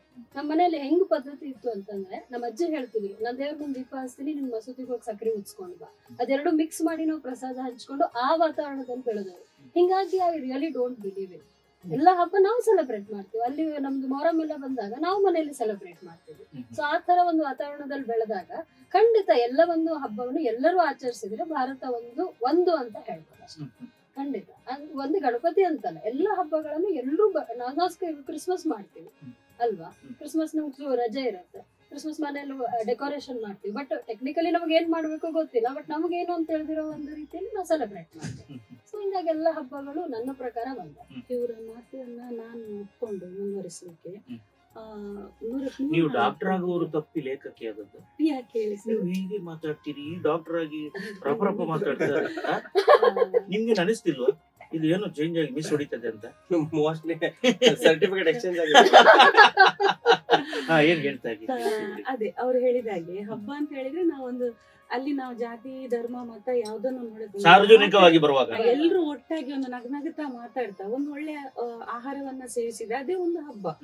ಖುಷಿ ಖುಷಿಯಾಗಿದ್ದುಕೊಂಡ್ರು. ನಾವು ಇವರು ಹೇಳಿದಾಗೆ ನಾವು ಒಂದು ಬಾಡಿಗೆ ಮನೆಯಲ್ಲಿ ಬಹಳಷ್ಟು ನಾವು ಸಣ್ಣವರಿದ್ದಾಗ ಆ ವಠಾರದಲ್ಲಿ ಎಲ್ಲಾರು ಇದ್ರು. ನಮ್ಮ ಓನರ್ ಅವರು ಕ್ರಿಶ್ಚಿಯನ್ ಪ್ರೊಟೆಸ್ಟೆಂಟ್ ಇದ್ರು. ನಮ್ಗೆ ವರ್ಷ ಇಡೀ ಹಬ್ಬ, ಯಾವ ಹಬ್ಬ ಆದ್ರೂ ನಮ್ಮ ಮನೆಗೆ ಸಿಹಿ ಬರುವಂತದ್ದು. ನಮ್ಮ ಹಿಂದೂ ಹಬ್ಬ ಆದ್ರೆ ನಾವು ಹಂಚುವಂತದ್ದು. ಆ ಸಿಹಿ ತಿಂಡಿ ಹಬ್ಬದ ದಿನ ಕೊಡುಕೊಳ್ಳುವಿಕೆ. ಆಮೇಲೆ ಸಾಯಂಕಾಲದ ಹೊತ್ತಿಗೆ ಎಲ್ರು ಅದು ನಮ್ಗೆ ಅವರು ಆ ಜಾತಿ ಈ ಜಾತಿ ಧರ್ಮ ಅನ್ನೋದು ಯಾವ್ದು ಬರೋದಿಲ್ಲ. ಆ ವರ್ಷವಿಡೀ ನಾವು ಹಬ್ಬ ಆಚರಿಸ್ತಾ ಇತ್ತು. ಇದು ಬಂದ್ರೆ ಏನು ಕ್ರಿಸ್ಮಸ್ ಬಂದ್ರೆ ಟಿವಿಯಲ್ಲಿ ಜೀಸಸ್ ಇದ್ದು ಕತೆ ಮೂವಿ ಬರ್ತಿತ್ತು. ನಾನು ನನ್ನ ಮಕ್ಕಳಾದ್ಮೇಲೆ ಅವರನ್ನ ಕುತ್ಕೊಳ್ಳಿಸ್ಲಿಕ್ಕೆ ಮೂವಿ ನೋಡಿ ಅಂತ ಹೇಳ್ತಾ ಇದ್ದೆ. ಆ ತರ ನಮ್ದು ಏನು ವರ್ಷ ಇಡೀ ಇವ್ರು ಹೇಳಿದಾಗೆ ಹಬ್ಬ ಅನ್ನೋದನ್ನ ಎಲ್ಲ ಹಬ್ಬವನ್ನ ಎಲ್ರೂ ನಾವು ಆಚರಿಸ್ತಾ ಇದ್ದೇವೆ. ಹಬ್ಬ ಅನ್ನೋದು ಅದಕ್ಕೆ ಒಂದು ಖುಷಿ ಖುಷಿಯಾಗಿ ಒಂದು 4 ಜನ ಒಟ್ಟಿಗೆ ಕೂತು ಮಾತಾಡಿದ್ರೆ ಅದಕ್ಕಿಂತ ದೊಡ್ಡ ಹಬ್ಬ. ಈಗ ಚೌತಿ ಮೊದಲು ಕರಾವಳಿಯಲ್ಲಿ ಕೃಷ್ಣಾಷ್ಟಮಿ ಬರುತ್ತೆ. ನಮ್ಗೆ ಉಡುಪಿಯವರಿಗೆ ಬಹಳ ಸ್ವಲ್ಪ ಹತ್ತಿರ ಪಿಲಿವೇಶ್ ಎಲ್ಲ ಬರುತ್ತೆ. ನಿಮ್ ಕಡೆ ನಮ್ಗೆ ಗೊತ್ತಿಲ್ಲ. ಅದಕ್ಕೆ ಬೇರೆ ಅಡುಗೆ. ನಮ್ಮಲ್ಲಿ ಶೇವಿಗೆ ಪಾಯಸ ಅಂತ ಹೇಳ್ತಾರೆ, ಪೇರ್ ಶೇವಿಗೆ ಅಂತ ಹೇಳ್ತಾರೆ. ಇದಕ್ಕೆ ಮೂಡೆ ಅಂತ ಉಂಟು. ದೀಪಾವಳಿಗೆ ಬರುವಾಗ ಗಟ್ಟಿ ಅಂತ ಬರುತ್ತೆ. ನೀವೇನ್ ಹೇಳ್ತೀರಿ ನನಗೆ ಗೊತ್ತಿಲ್ಲ. ಮತ್ತೆ ಯಾವ್ದೋ ಹಬ್ಬ ಬರುವಾಗ ನಾನ್ ವೆಜ್ ಕೂಡ ಬರುತ್ತೆ, ಊತ ಅದೆಲ್ಲ ತಮ್ಮೆಲ್ಲ ಇರುವಾಗ. ಸೊ ಒಂದೊಂದು ಹಬ್ಬಕ್ಕೆ ಡಾಕ್ಟ್ರೆ ಒಂದೊಂದು ರೀತಿಯ ಫುಡ್ ಹ್ಯಾಬಿಟ್ಸ್ ಉಂಟು. ಯಾಕೆ ಇಟ್ಟಿರಬಹುದು? ನೋಡಿ, ನಮ್ಮ ಈ ಭಾಗ, ಈ ಲ್ಯಾಂಡ್ ಅನ್ನ ನೀವು ನೋಡಿದ್ರೆ ಇವತ್ತಿಗೂ ಅಲೈವ್ ಇರುವಂತ ಓಲ್ಡೆಸ್ಟ್ ಸಿವಿಲೈಸೇಷನ್. ಬಹಳ ಒಂದು ಎಕ್ಸ್ಪೀರಿಯನ್ಸ್ ಇಂದ ಒಂದು tried and tested, especially time tested methods ನಮ್ಮ ಈ ಆಚರಣೆಯಲ್ಲಿ. ಸೀಸನ್ ಚೇಂಜ್ ಆದಾಗ ಯಾವ ಸೊಪ್ಪು ತರಕಾರಿಗಳು ಬೆಳಿತಾವೋ, ಯಾವ ಸೀಸನ್ ನಲ್ಲಿ ನಾನು ಫಿಶಿಂಗ್ ಮಾಡಬೇಕು ಮಾಡಬಾರ್ದು, ಅದರ ಅನುಗುಣವಾಗಿ ನಮ್ಮ ಹಬ್ಬಗಳು, ಹಬ್ಬಕ್ಕೆ ಬೇಕಾದ ಆಹಾರ ನೈವೇದ್ಯಗಳನ್ನೆಲ್ಲ ಡಿಸೈನ್ ಮಾಡಿ ಇಟ್ಬಿಟ್ಟಿದ್ದಾರೆ. ನಮಗೊಂದು ಶಿಸ್ತು, ಒಂದು ಚೌಕಟ್ಟು ಕೊಟ್ಬಿಟ್ಟಿದ್ದಾರೆ. ಒಂದು ಉದಾಹರಣೆ ಹೇಳೋದಾದ್ರೆ ಎಳ್ಳಿನ ಉಂಡೆ, ಆಯ್ತಾ? ನಾವು ಸಂಕ್ರಾಂತಿಗೆ ಯಾಕೆ ತಗೊಳ್ಬೇಕು? ಆ ಕಾಲದಲ್ಲಿ ಆಗುತ್ತೆ ಅದು. ಬೆಳೆಯೋದು ಒಂದು, ಹಾರ್ವೆಸ್ಟಿಂಗ್ ಟೈಮ್ ನಿಮಗೆ ಎಕ್ಸೆಸ್ ಅಲ್ಲಿ ಇರತ್ತೆ ಒಂದು, ಪ್ಲಸ್ ಅವಾಗ ನೀವು ಚಳಿಯಿಂದ ಬಿಸಿಲಿಗೆ ಶಿಫ್ಟ್ ಆಗುವಾಗ ನಿಮಗೆ ವಾತ ವ್ಯಾಧಿಗಳು ಕಾಣುವುದು ಜಾಸ್ತಿ. ಸೊ ಅದನ್ನ ಪ್ರಿವೆಂಟ್ ಮಾಡ್ಲಿಕ್ಕೆ ತಿಲ is one of the best medicine. Medicine ಕೂಡ ಉಂಟು ಅದರಲ್ಲಿ. ಹೌದು, ಖಾಲಿ ಫುಡ್ ಅಲ್ಲ. ಯಾವ ನಾವು ಆಹಾರ ಪದಾರ್ಥ ಯಾವುದೇ ತಗೊಳ್ಳಿ, ಅದೆಲ್ಲದೂ ಒಂದು ಔಷಧಿಯ ಬೆಲೆ ಉಳ್ಳದ್ದೇ. ಆ ರೀತಿ ನಮ್ಮ ಒಂದು ಆಹಾರ ಶೈಲಿ ಒಂದು ಹಬ್ಬಗಳಿಗೆ ಜೋಡಿಸಿ ಮಾಡಿಟ್ಟಿರ್ತಾರೆ. ಈಗ ಗಣೇಶೋತ್ಸವನ ಹಬ್ಬಕ್ಕೆ ನಿಮ್ ಕಡೆಯಲ್ಲಿ ಏನೆಲ್ಲ ಮಾಡ್ತಾರೆ? ಸ್ವೀಟ್ಸ್ ಬಿಟ್ಟು ಮೋದಕ ಮಾಡ್ತಾರೆ, ಮತ್ತೆ ಹೂರ್ಣದ್ದು ಹೋಳಿಗೆ ಆಗ್ತದೆ. ವಿಶೇಷ ಪದ್ಧತಿ ಏನಿದೆ ಅಂದ್ರೆ ಗಣೇಶ ಚತುರ್ಥಿ ದಿನ ಯಾವ್ದು ಕರ್ದಿರೋ ಅಂತಂದ್ರೆ ಫ್ರೈಡ್ ಐಟಮ್ಸ್ ಯಾವ್ದು ಮಾಡೋದಿಲ್ಲ. ಅದಕ್ಕೆ ರೀಸನ್ ಮೇ ಬಿ ಸರ್ ಹೇಳ್ಬೋದೇನೋ, ಎಲ್ಲ ಒಂದು ಕುದಿಸಿದ್ದು ಸ್ಟೀಮ್ಡ್ ಫುಡ್ ಇರುತ್ತೆ. May be that is also one of the reason. May be ಯಾಕಂದ್ರೆ ಮಳೆ ಮುಗಿದು ಮಳೆ ವಿಂಡ್ ಡೌನ್ ಆಗಿ ಬರ್ತಿರೋ ಟೈಮಿಗೆ ನಿಮ್ದು ಇನ್ನೂ ಅಗ್ನಿಬಲ ಜಾಸ್ತಿ ಆಗಿರುವುದಿಲ್ಲ. ಅಷ್ಟು ಫ್ರೈಡ್ ಐಟಮ್ಸ್ ಅನ್ನ ನಿಮ್ಗೆ ಡೈಜೆಸ್ಟ್ ಮಾಡ್ಕೊಳ್ಳಿ ಕಷ್ಟ. ಏನ್ ಅನ್ಸುತ್ತೆ, ಈಗೆಲ್ಲ ನಾವು ತಿಂಡಿಗಳು ಎಲ್ಲಾ ಟೈಮಲ್ಲಿ ಎಲ್ಲವೂ ಸಿಗುತ್ತೆ. ಬಟ್ ಹಳೆ ಕಾಲದಲ್ಲಿ ಆ ಕಾಲದಲ್ಲಿ ಮಾತ್ರ ಇತ್ತು. ಆ ಹಬ್ಬಕ್ಕೆ ಮಾತ್ರ ಅದೊಂದು ವೇಟ್ ಮಾಡ್ತಿದ್ವು. ಈ ಹಬ್ಬ ಬರುತ್ತೆ, ಇವತ್ತು ನಮ್ಗೆ ಹೋಳಿಗೆ ಸಿಗುತ್ತೆ, ಈ ಹಬ್ಬ ಬರುತ್ತೆ ನಮ್ಗೆ ಮೋದಕ. ಬಟ್ ನಾವು ಇಟ್ ಇಸ್ ಎವ್ರಿವೇರ್ ಅವೈಲೇಬಲ್. ನಾವು ರೆಡಿ ತರ್ತಾ ಇದೀವಿ ಸರ್. ಅದೆಲ್ಲ ಮತ್ತೆ ನಾವು ಮತ್ತೆ ಹಿಂದೆ ಹೋಗ್ಬೇಕು, ನಾವೇ ಮನೇಲಿ ತಯಾರಿಸ್ಬೇಕು. ಅದೊಂದು ಮತ್ತೆ ದೊಡ್ಡ. ಸರಿ ಮಹೇಶ್ ಅಣ್ಣ, ಈಗ ಇವರೆಲ್ಲ ಸಂಪ್ರದಾಯ ಅದರಲ್ಲೆಲ್ಲ ಇದ್ದಾರೆ. ನೀವು ವಿಸರ್ಜನಾ ಟೈಮ್ ನಲ್ಲಿ ಸ್ವಲ್ಪ ಆಕ್ಟಿವ್ ಆಗೋದು. ನಿಮ್ಗೆ ಗಣೇಶೋತ್ಸವನ ಮೂರ್ತಿ ಮುಂದೆ ಸಾಗಬೇಕಾದ್ರೆ ಡಿಜೆನೇ ಬೇಕು, ಶೀಲಾಕಿ ಜವಾನಿನೇ ಬೇಕು. ಇದು ಯುವಕರು ಈ ಧಾರ್ಮಿಕ ಇದು ಒಂದು ಸಂಪ್ರದಾಯವನ್ನ ನೀವು ಈಗಿನ ಟ್ರೆಂಡಿಂಗ್ ಸಾಂಗ್ ಎಲ್ಲ ಹಾಕೊಂಡು ಡಿಜೆ ಹಾಕೊಂಡು ಇದ್ದವರಿಗೆಲ್ಲ ಕಿವಿಯನ್ನ ಮುಚ್ಚುವಂತೆ ಮಾಡಿ ಡ್ಯಾನ್ಸ್ ಮಾಡಿಕೊಂಡು ಹೋಗ್ತೀರಿ ಅಂತ ಹೇಳಿ ಆರೋಪ ಇರ್ತದೆ. ಹೆಂಗಸರು ಸ್ವಲ್ಪ ಜಾಸ್ತಿ ಆರೋಪ ಮಾಡೋದು ಅಲ್ವಾ? ನಾವು ಕೇಳಿದ್ದೇವೆ. ಏನ್ ಹೇಳ್ತೀರಿ ಇದ್ರ ಬಗ್ಗೆ? ಅದ ನಾವೀಗ ಸಣ್ಣದಿರ್ಬೇಕಾದ್ರೆ ಆ ಟ್ರೆಂಡ್ ಅಲ್ಲಿಂದ ಸ್ಟಾರ್ಟ್ ಆಯ್ತು. ಮೊದ್ಲು ಗೊತ್ತಿರಲಿಲ್ಲ ಹೇಗಿತ್ತು ಅಂತ. ಲೈಕ್ ನಮ್ಗೆ ಯಾವಾಗ ಜ್ಞಾನ ತಿಳಿತಾ ಬಂತು, ನಾವು ಕೂಡ ಕುಣಿತಾ ಇದ್ವಿ ಮೆರವಣಿಗೆಯಲ್ಲಿ ಹೋಗಿ. ಮೊದಲು ವಾದ್ಯ ಇತ್ತು, ಬ್ಯಾಂಡ್ Band ಇತ್ತು, ಇತ್ತು. ಡೋಲ್ ಇತ್ತು, ಹೌದು. ಅದೆಲ್ಲ ಇತ್ತು. ಆನಂತರ ಡಿಜೆ ಬಂತಲ್ಲ, ಆ ಟೆಕ್ನಾಲಜಿ ಇಂಪ್ರೂವ್ ಆದಾಗೆ ಒಂದು ಟೆಂಪೋದಲ್ಲಿ ಫುಲ್ ಬಾಕ್ಸ್ ಅಂದ್ರೆ 20-25 ಇವಾಗ ಕಲರ್ ಲೈಟ್ಸ್ ಹಾಕ್ಲಿಕ್ಕೆ ಸ್ಟಾರ್ಟ್ ಮಾಡಿದ್ರೆ, ಪ್ಲಸ್ ಸ್ಮೋಕ್ ಫೈರ್ ಎಲ್ಲ ಬರ್ಲಿಕ್ಕೆ ಎಲ್ಲ ಬಂದಿದೆ. So cold fire, blast. ಒಂದೇನಿರ್ಬೋದು ಅಂದ್ರೆ, ಒಂದು ಅಲ್ಲಿ ಅವ್ರದ್ದು ಪ್ರಮೋಷನ್ ಇರ್ಬೋದು, ಒಂದು ಹಾ. ಸೌಂಡ್ಸ್ ನವ್ರದ್ದು ಒಂದು ಪ್ರಮೋಷನ್ ಇರ್ಬೋದು, ಯಾರ್ದು ಯಾರ್ದು ಹಾಕಿದಾರೆ, ಇನ್ನೊಂದು ಜನರನ್ನ ಅಟ್ರಾಕ್ಷನ್ ಮಾಡೋದಿರ್ಬೋದು. ಅದನ್ ಬಿಟ್ಟು ಇತ್ತೀಚೆಗೆ ಕಳೆದೊಂದು 2-3 ವರ್ಷಗಳಿಂದ ಯುವಕರು ಕೂಡ ಬದಲಾಗ್ತಾ ಇದ್ದಾರೆ. ಸೊ ನಾವು ನೋಡ್ಬೋದು, ಕುಣಿತ ಭಜನೆ ಬರ್ತಾ ಇದೆ, ಈ ಡಿಜೆ ಬದಲು ಕುಣಿತ ಭಜನೆ ಬರ್ತಾ ಇದೆ. ನಾವು ಈಗ ನೋಡಿದ್ರೆ, ಈಗ ಮೆರವಣಿಗೆ ಒಂದು ಹೋಗ್ತಾ ಇದೆ, ಅಲ್ಲಿ ಡಿಜೆ ಹಿಂದೆ ನಲಿತಿರೋರು ಒಂದು 4-5 ಟೈಟ್ ಆದವ್ರು ಬಿಟ್ರೆ, ಅಲ್ಲಿ ಯಾರೋ ರೋಡ್ ಸೈಡ್ ಇಂದ ಬಂದು ಜಾಯಿನ್ ಆದವ್ರು ಬಿಟ್ರೆ, ಉಳ್ದ ಹೆಚ್ಚಿನ ಯುವಕರು ಚೆಂಡೆಗ್ ನಲಿತಾ ಇರ್ತಾರೆ. ಅಲ್ಲಿ ನಾಸಿಕ್ ಇದ್ರೆ ನಾಸಿಕ್ಕಿಗೆ ಟ್ರೆಡಿಷನಲ್ ಹಿಂದೆ ಹೋಗ್ತಾ ಇದ್ದಾರೆ. ಚೇಂಜ್ ಆಗ್ತಾ ಇದೆ ಸೊಸೈಟಿ.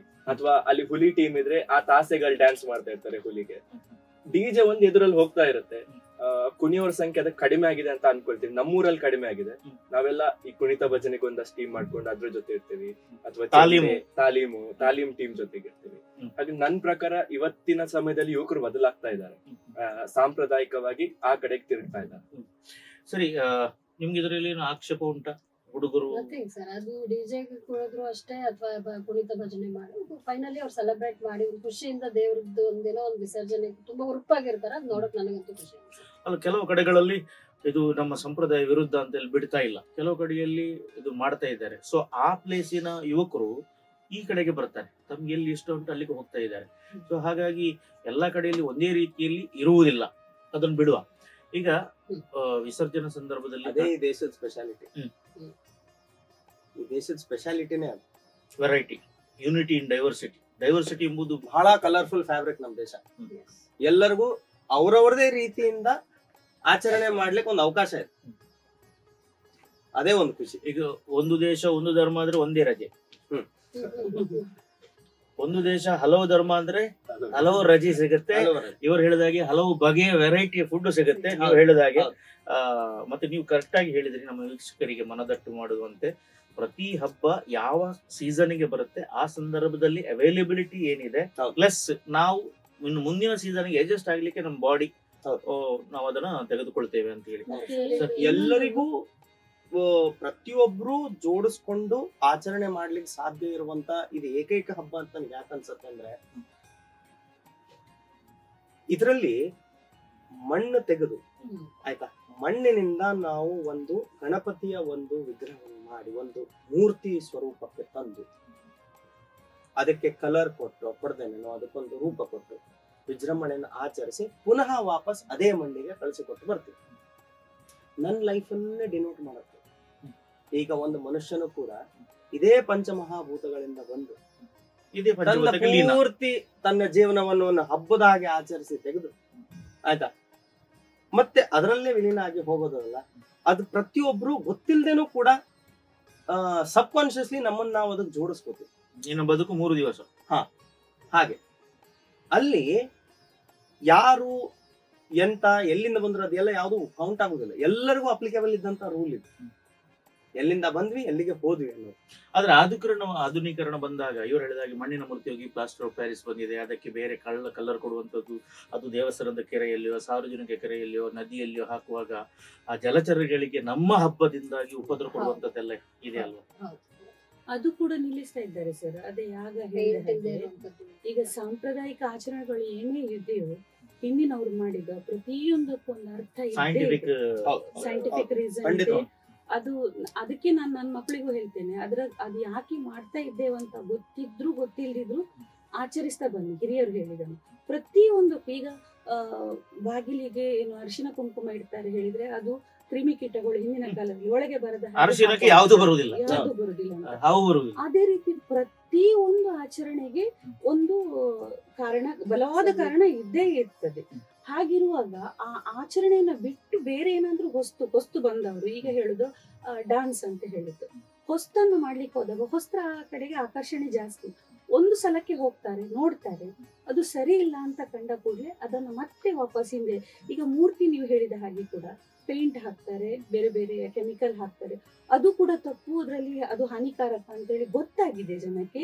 ಅದ್ರ ಬಗ್ಗೆ ಅವೇರ್ನೆಸ್ ಕೊಡ್ತಾ ಇದ್ದಾರೆ. ಮತ್ತೆ ವಾಪಸ್ ಹಿಂದೆ ಏನು ಈ ಅರಶಿನದಲ್ಲಿ ಮೂರ್ತಿ ಮಾಡಿ ನೀವು ನೀರಲ್ಲಿ ನೀವು ವಿಸರ್ಜನೆ ಮಾಡಿ ಅಂತ ಬೇರೆ ಬೇರೆ ರೀತಿಯ ಇದನ್ನ ಕೊಡ್ತಾ ಇದ್ದಾರೆ. ಅಂತೂ ನೀವು ಮೂರ್ತಿ ಮಾಡಿ, ಆವಾಹನೆ ಮಾಡಿ, ಪೂಜೆ ಮಾಡಿ, ಆದ್ರೆ ಹೇಗೆ ಮಾಡಿ? ಎಲ್ಲೋ ಒಂದು ಕಡೆ ನಾವು ಏನೋ ವಸ್ತ್ರ ಆಕರ್ಷಣೆಗೆ ಹೋಗಿ ಮಾಡಿದ್ರು ಅದು ತಪ್ಪು ಅಂತ ಗೊತ್ತಾದ ತಕ್ಷಣ ಮತ್ತೆ ನೇಚರ್ಗೆ ವಾಪಸ್ ಒಂದು ಲಾಸ್ಟ್ ಟೈಮ್ ಒಂದ್ಸರಿ ಮಾತಾಡ್ತೀವಿ, ಸತ್ಯ ಸರ್ ಒಂದು ಎಕ್ಸಾಂಪಲ್ ಹೇಳಿದ್ರು. ಯಾಕೆ ಒಂದು ಮಣ್ಣದು ಒಂದು ಸಾಯಿಲ್ ಇದಕ್ಕೆ ಅದೊಂದು ಪಾಯಿಂಟ್ ಹೇಳಿದ್ರು. ನೋಡಿ ಏನಿರ್ತದೆ, ಈ ರೀತಿಯ ಹಬ್ಬಗಳು ಈ ಕೆರೆ ಮಣ್ಣನ್ನ ತಂದು ನೀವು ಅದನ್ನ ನಾದಿ ಸರಿ ಮಾಡಿ ಅದಕ್ಕೆ ನಮ್ಗೆ ಕುಂಬಾರರು ಬೇಕು. ಅವ್ರ ಕೈಯೊಳಗೆ ಒಂದು ಶಕ್ತಿ ಇದೆ, ಇರ್ತದೆ, ವೈದ್ಯರ ಕೈಯಲ್ಲಿ ಶಕ್ತಿ ಇದ್ದ ಹಾಗೆ. ಹಾಗೆ ಈಗ ಅವರು ನನಗೆ ಟ್ಯಾಬ್ಲೆಟ್ ಕೊಟ್ರೆ ಗುಣ ಆಗ್ಲಿಕ್ಕಿಲ್ಲ, ಸೇಮ್ ಟ್ಯಾಬ್ಲೆಟ್ ನೀವು ಕೊಡ್ತೀರಿ, ಅದು ಗುಣ ಆಗ್ತದೆ. ಟ್ಯಾಬ್ಲೆಟ್ ಸೇಮ್, ಹಾಗಾದ್ರೆ ನಿಮ್ಮಿಂದ ಗುಣ ಆದದ್ದು ಯಾಕೆ? ಹೌದು, ಇವರು ಹೇಳ್ತಾರೆ ಕೈ ಗುಣ ಹಾಗೆ ಅಲ್ವಾ? ಕೈ ಗುಣ ಅಲ್ಲ, ನಿಮ್ಮ ಮೇಲೆ ನಮ್ಗೆ ಜಾಸ್ತಿ ನಂಬಿಕೆ ಹಾಗೆ. ಅದೇ ನಮ್ದೊಂದು ಕುಂಬಾರರು ಬೇಕಂತ ಹೇಳಿದ್ರೆ. ಹೌದು, ಯಾಕಂತಂದ್ರೆ ಅದು ನಿಮ್ಗೆ ಈಗ ಹೇಳಿದ್ದಕ್ಕೆ ಒಂದು ಜಾಯಿನ್ ಮಾಡ್ಲಿಕ್ಕೆ there is a coat English ಅಲ್ಲಿ, ಮೆಡಿಸಿನ್ ಟ್ರೀಟ್ಸ್, ಫೇತ್ ಹೀಲ್ಸ್ ಅಂತ. ಅಲ್ಲ, ಮೆಡಿಸಿನ್ ಟ್ರೀಟ್ಸ್, ಫೇತ್ ಹೀಲ್ಸ್. ನೀವು ಗುಣ ಯಾಕಂದ್ರೆ ಫೇತ್ ಇದ್ದದ ಗುಣ. ಅದೇ ರೀತಿ ಇಲ್ಲಿ ಈ ಪ್ರತಿಯೊಂದು ನಮ್ಮ ಹಬ್ಬ ಆಚರಣೆಗಳು, ಯಾವುದೇ ಹಬ್ಬಗಳು, ಅದರ ನಮಗೆ ಫಲ ಬರ್ಬೇಕಂತಂದ್ರೆ ನಾನು ಎಷ್ಟು ಶ್ರದ್ಧೆಯಿಂದ ಅದರಲ್ಲಿ ಮಾಡ್ತೀನಿ, ಎಷ್ಟು ತಿಳ್ಕೊಂಡು ಮಾಡ್ತೀನಿ, ಅದ್ರ ಮೇಲೆ ನನಗೆ ಅದಕ್ಕೆ ಲಾಭ ಬರೋದು. ಈಗ ಕುಂಬಾರ ಬೇಕು. ಹಿಂದಿನ ಕಾಲದಲ್ಲಿ ಏನಿತ್ತು, ಮಣ್ಣಿನ ಮಡಿಕೆ ಪಾತ್ರೆ ಅದು ತಂದು ಅದರಲ್ಲಿ ಅಡಿಗೆ ಮಾಡಿ ತಿನ್ನುವಂಥದ್ದು. ಯಾವ್ದಾವ್ದೋ ಕಾರಣದಿಂದ ಒಂದು ಸಣ್ಣ ಗ್ರಾಮವೋ ಊರಲ್ಲಿ ಪರಸ್ಪರ ಒಬ್ರ ಮಧ್ಯೆ ಮನಸ್ತಾಪವೋ ಜಗಳವೋ ಸಹಜ ಆಗ್ತಿದ್ದದು. ಗಣಪತಿ ಹಬ್ಬ ಗಣಪತಿ ಹಬ್ಬ ಒಂದ್ಸತಿ ಬಂತು, ನೀವು ಬೇಕೋ ಬೇಡವೋ ಒಟ್ಟಾಗ್ಬೇಕು. ನೀವು ನೋಡಿ ಎಷ್ಟು ಅದ್ಭುತವಾಗಿ ಡಿಸೈನ್ ಇದೆ, ನಿಮಗೆ ಕೂಡ್ಸೈತಿರತ್ತ. ಮತ್ತೆ ನಿಮ್ದೆಲ್ಲಾ ಭಿನ್ನಾಭಿಪ್ರಾಯಗಳನ್ನ ಎರೇಸ್ ಮಾಡಿ ನಿಮಗ್ ಮತ್ತೆ ಕೂಡ್ಸೈತಿರತ್ತೆ. ಉದಾಹರಣೆ ಹೇಳ್ತೀನಿ, ನಿಮ್ಗೆ ಒಂದು ಶಾಮಿಯಾನ ಅಂಗಡಿಯವ್ರ ಜೊತೆ ಒಂದೇನೋ ಲಾಸ್ಟ್ ಟೈಮ್ ನಿಮ್ ಮದುವೆ ಫಂಕ್ಷನ್ ಗೆ ಹಾಕಿಸಿದಾಗ ಒಂದು ದುಡ್ಡಿಗೋಸ್ಕರ ಏನೋ ಆಚೆ ಈಚೆ ಆಗಿರುತ್ತೆ, ಆಗಿದೆ ಆಯ್ತಾ. ಒಂದೇ ಗಣಪತಿ ಹಬ್ಬ ಒಂದೇ ದಿನ ಬರ್ತದಲ್ಲ, ಎಲ್ಲ ಶಾಮಿಯಾನದವ್ರದ್ದು ಎಲ್ಲ ಕಡೆ ಸೋಲ್ಡ್ ಔಟ್, ಸರಿನಾ?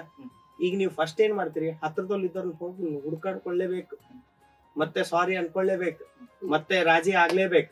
ಅವನು ಬಂದಲ್ಲ, ಅವನ ಈಗೋ ಬಿಟ್ಟಲ್ಲ, ಇವನಿಗೆ ಮೊದಲ ಪ್ರಶ್ನೆ. ಹಬ್ಬಗಳು ಎಸ್ಪೆಷಲಿ ಗಣಪತಿ ಹಬ್ಬ ಆಯ್ತಲ್ಲ, ನಮಗ್ ಸುಮಾರು ಮಟ್ಟದಲ್ಲಿ ಒಬ್ರಿಗೊಬ್ರಿಗೆ ರಾಜಿ ಮಾಡಿಸಿ ಕೊಡೋದು, ಎಲ್ಲರನ್ನೂ ಒಟ್ಟು ತಗೊಂಡು ಬರುತ್ತೆ. ಹಬ್ಬ ಜೊತೆಗೆ ಸೇರಿ ಆಚರಣೆ ಮಾಡ್ಲಿಕ್ಕೆ ಯಾವ್ದು ಭಿನ್ನಾಭಿಪ್ರಾಯ ಇಲ್ಲದೆ ಎಲ್ಲರೂ ಒಟ್ಟಾಗ್ತಿವೆ. ಮತ್ತೆ ಆ ಇಂಟೈರ್ ಸೈಕಲ್ ನೀವು ಅಬ್ಸರ್ವ್ ಮಾಡಿ ನೋಡಿದ್ರೆ, ಮಣ್ಣಿನಿಂದ ಬಂದು ನೋಡಿ, ಆ ಕೆರೆ ಮಣ್ಣಲ್ಲೂ ಕೂಡ ಇದು ರೊಟೇಷನ್ ಆಗೋದ್ರಿಂದ ನೀವ್ ಅದನ್ನೆಲ್ಲ ತೆಕ್ಕೊಂಡು ಬಂದ್ರಿ, ಇಲ್ಲೆಲ್ಲ ಅದಕ್ಕೆಲ್ಲ ಹೂಗಳೆಲ್ಲ ಹಾಕಿದ್ರಿ, ಹಾಲು ಎರೆದಿರ್ತೀರಿ, ಆಮೇಲೆ ಹಣ್ಣು ನೈವೇದ್ಯಗಳನ್ನ ಇಟ್ಟಿರ್ತೀರಿ. ಅದೆಲ್ಲ ಬಯೋಡಿಗ್ರೇಡಬಲ್ ಸಬ್ಸ್ಟೆನ್ಸಸ್ ಮತ್ತೆ ಫುಡ್ ಹೊರಗಡೆ ಇದ್ದದ್ದೆಲ್ಲ ಅದಕ್ಕೆ ಕನೆಕ್ಟ್ ಆಗಿ ವಾಪಸ್ ಮಣ್ಣೊಳಗೆ ಹೋದಾಗ ಅಲ್ಲಿಯ ಜೀವ ಜಂತುಗಳಿಗೆ ಬೇಕಾಗುವಂತ ಸುಮಾರು ಮೈಕ್ರೋ ನ್ಯೂಟ್ರಿಯೆಂಟ್ಸ್ ಗಳು ವಾಪಸ್ ಹೋಗ್ತೀವಿ ನಾವು. ವಾಪಸ್ ಕೆರೆ ಒಳಗೆ ಅಲ್ಲಿಯ ಇಕೋಸಿಸ್ಟಮ್ ಅನ್ನ ಬಿಲ್ಡ್ ಮಾಡ್ಲಿಕ್ಕೂ ಕೂಡ ನಾವು ಇಲ್ಲಿಂದ ಸುಮಾರು ತಗೊಂಡು ಹೋಗಿ ಕೊಟ್ಟಂಗಾಯ್ತು. ಇನ್ನು ಪೇಂಟ್ ಎಲ್ಲ ಬಳದದ್ದು ಪ್ಲಾಸ್ಟರ್ ಆಫ್ ಪ್ಯಾರಿಸ್ ಇಂದ ಮಾಡಿದ ಗಣಪತಿಗೆ ಅಪ್ಲಿಕೇಬಲ್ ಅಲ್ಲ. ಹೌದು, ಅದು ದುಡ್ಡಿಗಾಗಿ ಒಂದು ಗಣಪತಿ ಮಾಡಿ ಆಚರಣೆ ಮಾಡಿದ್ದು ಬೇರೆ, ಬಟ್ ಅರ್ಥಪೂರ್ವಕವಾಗಿ ಹಬ್ಬವನ್ನು ತಿಳ್ಕೊಂಡು ಆಚರಣೆ ಮಾಡಿದ್ದು ಬೇರೆ. ಆದ್ರೆ ಡಾಕ್ಟ್ರೆ, ಯಾವ ಹಬ್ಬಕ್ಕಾದ್ರೂ ಕೂಡ ಒಂದು ಖುಷಿ ಇರುತ್ತಂತೆ ಹೆಂಗಸರಿಗೆ, ಆದ್ರೆ ಗಣೇಶನ ಹಬ್ಬದ ಬಗ್ಗೆ ಅಷ್ಟು ಖುಷಿ ಇಲ್ಲ ಅಂತ. ಈಗ ದೀಪಾವಳಿಗೆ ಆದ್ರೆ ಹೊಸ ಬಟ್ಟೆ ಪರ್ಚೇಸ್ ಮಾಡ್ಲಿಕ್ಕೆ ಇದೆ, ಅಂಗಡಿಯವರು ಹೇಳ್ತಾರೆ ದೀಪಾವಳಿ ಆಫರ್, ಹೊಸ ವರ್ಷಕ್ಕೆ ಇದೆ, ಅಥವಾ ಬೇರೆ ಯಾವ್ದೋ ಹಬ್ಬಕ್ಕೆ ಇದೆ, ಸಂಕ್ರಾಂತಿಗೆ ಇದೆ, ಯುಗಾದಿಗೆ ವಿಶೇಷತೆ ಇದೆ. ಇಲ್ಲಿ ಚಿನ್ನದ ಬಗ್ಗೆ ಉಲ್ಲೇಖ ಇಲ್ಲ, ಬಟ್ಟೆಯ ಬಗ್ಗೆ ಉಲ್ಲೇಖವಿಲ್ಲ. ಹೌದಾ? ಇದು ನನಗದು ಗೊತ್ತಿಲ್ಲ. ಬಟ್ ಗಣೇಶೋತ್ಸವ ಪ್ರಯುಕ್ತ ರಿಯಾಯಿತಿ ಎಲ್ಲಿಯಾದ್ರೂ ಬೋರ್ಡ್ ನೋಡಿದ್ರೆ ನೀವು? ಖಂಡಿತ ಇಲ್ಲ. ಬಟ್ ಅದು ಬಿಟ್ಟು ಏನ್ ಅನ್ಸುತ್ತೆ ಅಂದ್ರೆ, ನೀವು ಉತ್ತರ ಕರ್ನಾಟಕದಲ್ಲಿ ನೋಡಿದ್ರೆ ಮಗುವಿಗೆ ಒಂದು ಕುಂಚಿಗೆ ಅಂತ ಮಾಡ್ತಾರೆ, ಅಂದ್ರೆ ಮಗು ಹುಟ್ಟಿದ ಮಗುವಿಗೆ ಹಾಕಕ್ಕೆ ಕ್ಯಾಪ್ ಕುಂಚಿಗೆ ಅಂತ ಹೇಳ್ತಾರೆ. ಅದೇ ಸೇಮ್ ಕುಂಚಿಗೆಯನ್ನ ನಾವು ಗಣೇಶನಿಗೆ ಹಾಕಿ ಒಳಗಡೆ ಕರ್ಕೊಂಡ್ ಬರ್ತೀವಿ. ಅದು ಖುಷಿ ಏನಿರತ್ತಲ್ಲ, ಯಾವ ಚಿನ್ನ ಯಾವ ಸೀರೆ ಯಾವ್ದಕ್ಕೂ ಕಂಪೇರ್ ಮಾಡಕ್ ಆಗಲ್ಲ. ಒಂದು ಮಗು ಒಳಗಡೆ ಬಂದಾಗ ನಮ್ಮ ಉಡುಪಿಯವ್ರು ಏನ್ ಹೇಳ್ತಾರೆ ನೋಡುವ, ಅವ್ರ ಮುಖ ಕೆಳಗೆ ಹಾಕಿದ್ರೆ ಇಲ್ಲ ಸರ್, ಕುಂಚಿಗೆ ತಂಬಿಗೆ ನನ್ನ ಯೋಚನೆ ಹೇಳ್ತೇನೆ. ಜನರಲ್ಲಿ ಅಂತ ಹೇಳುದಿಲ್ಲ, ಗಂಡಸರಲ್ಲಿ ಒಂದು ತಪ್ಪು ಕಲ್ಪನೆ ಇದೆ, ಹೆಂಗಸರಿಗೆ ಸೀರೆ ಮತ್ತು ಬಂಗಾರ ಕೊಟ್ರೆ ಮಾತ್ರ ಅವರು ಖುಷಿ ಆಗೋದು ಅಂತ. ಯಾರು ನಾವು ಆ ಟೈಮಲ್ಲಿ ಆಫರ್ ಇರುದಿಲ್ಲ, ಆಗ ಹೆಂಗಸರು ಸಭೆಗೆ ಇರ್ತಾರೆ ಅಂತ ಹೇಳಿಕೊಂಡು ತಣ್ಣಗಿರ್ತಾರೆ.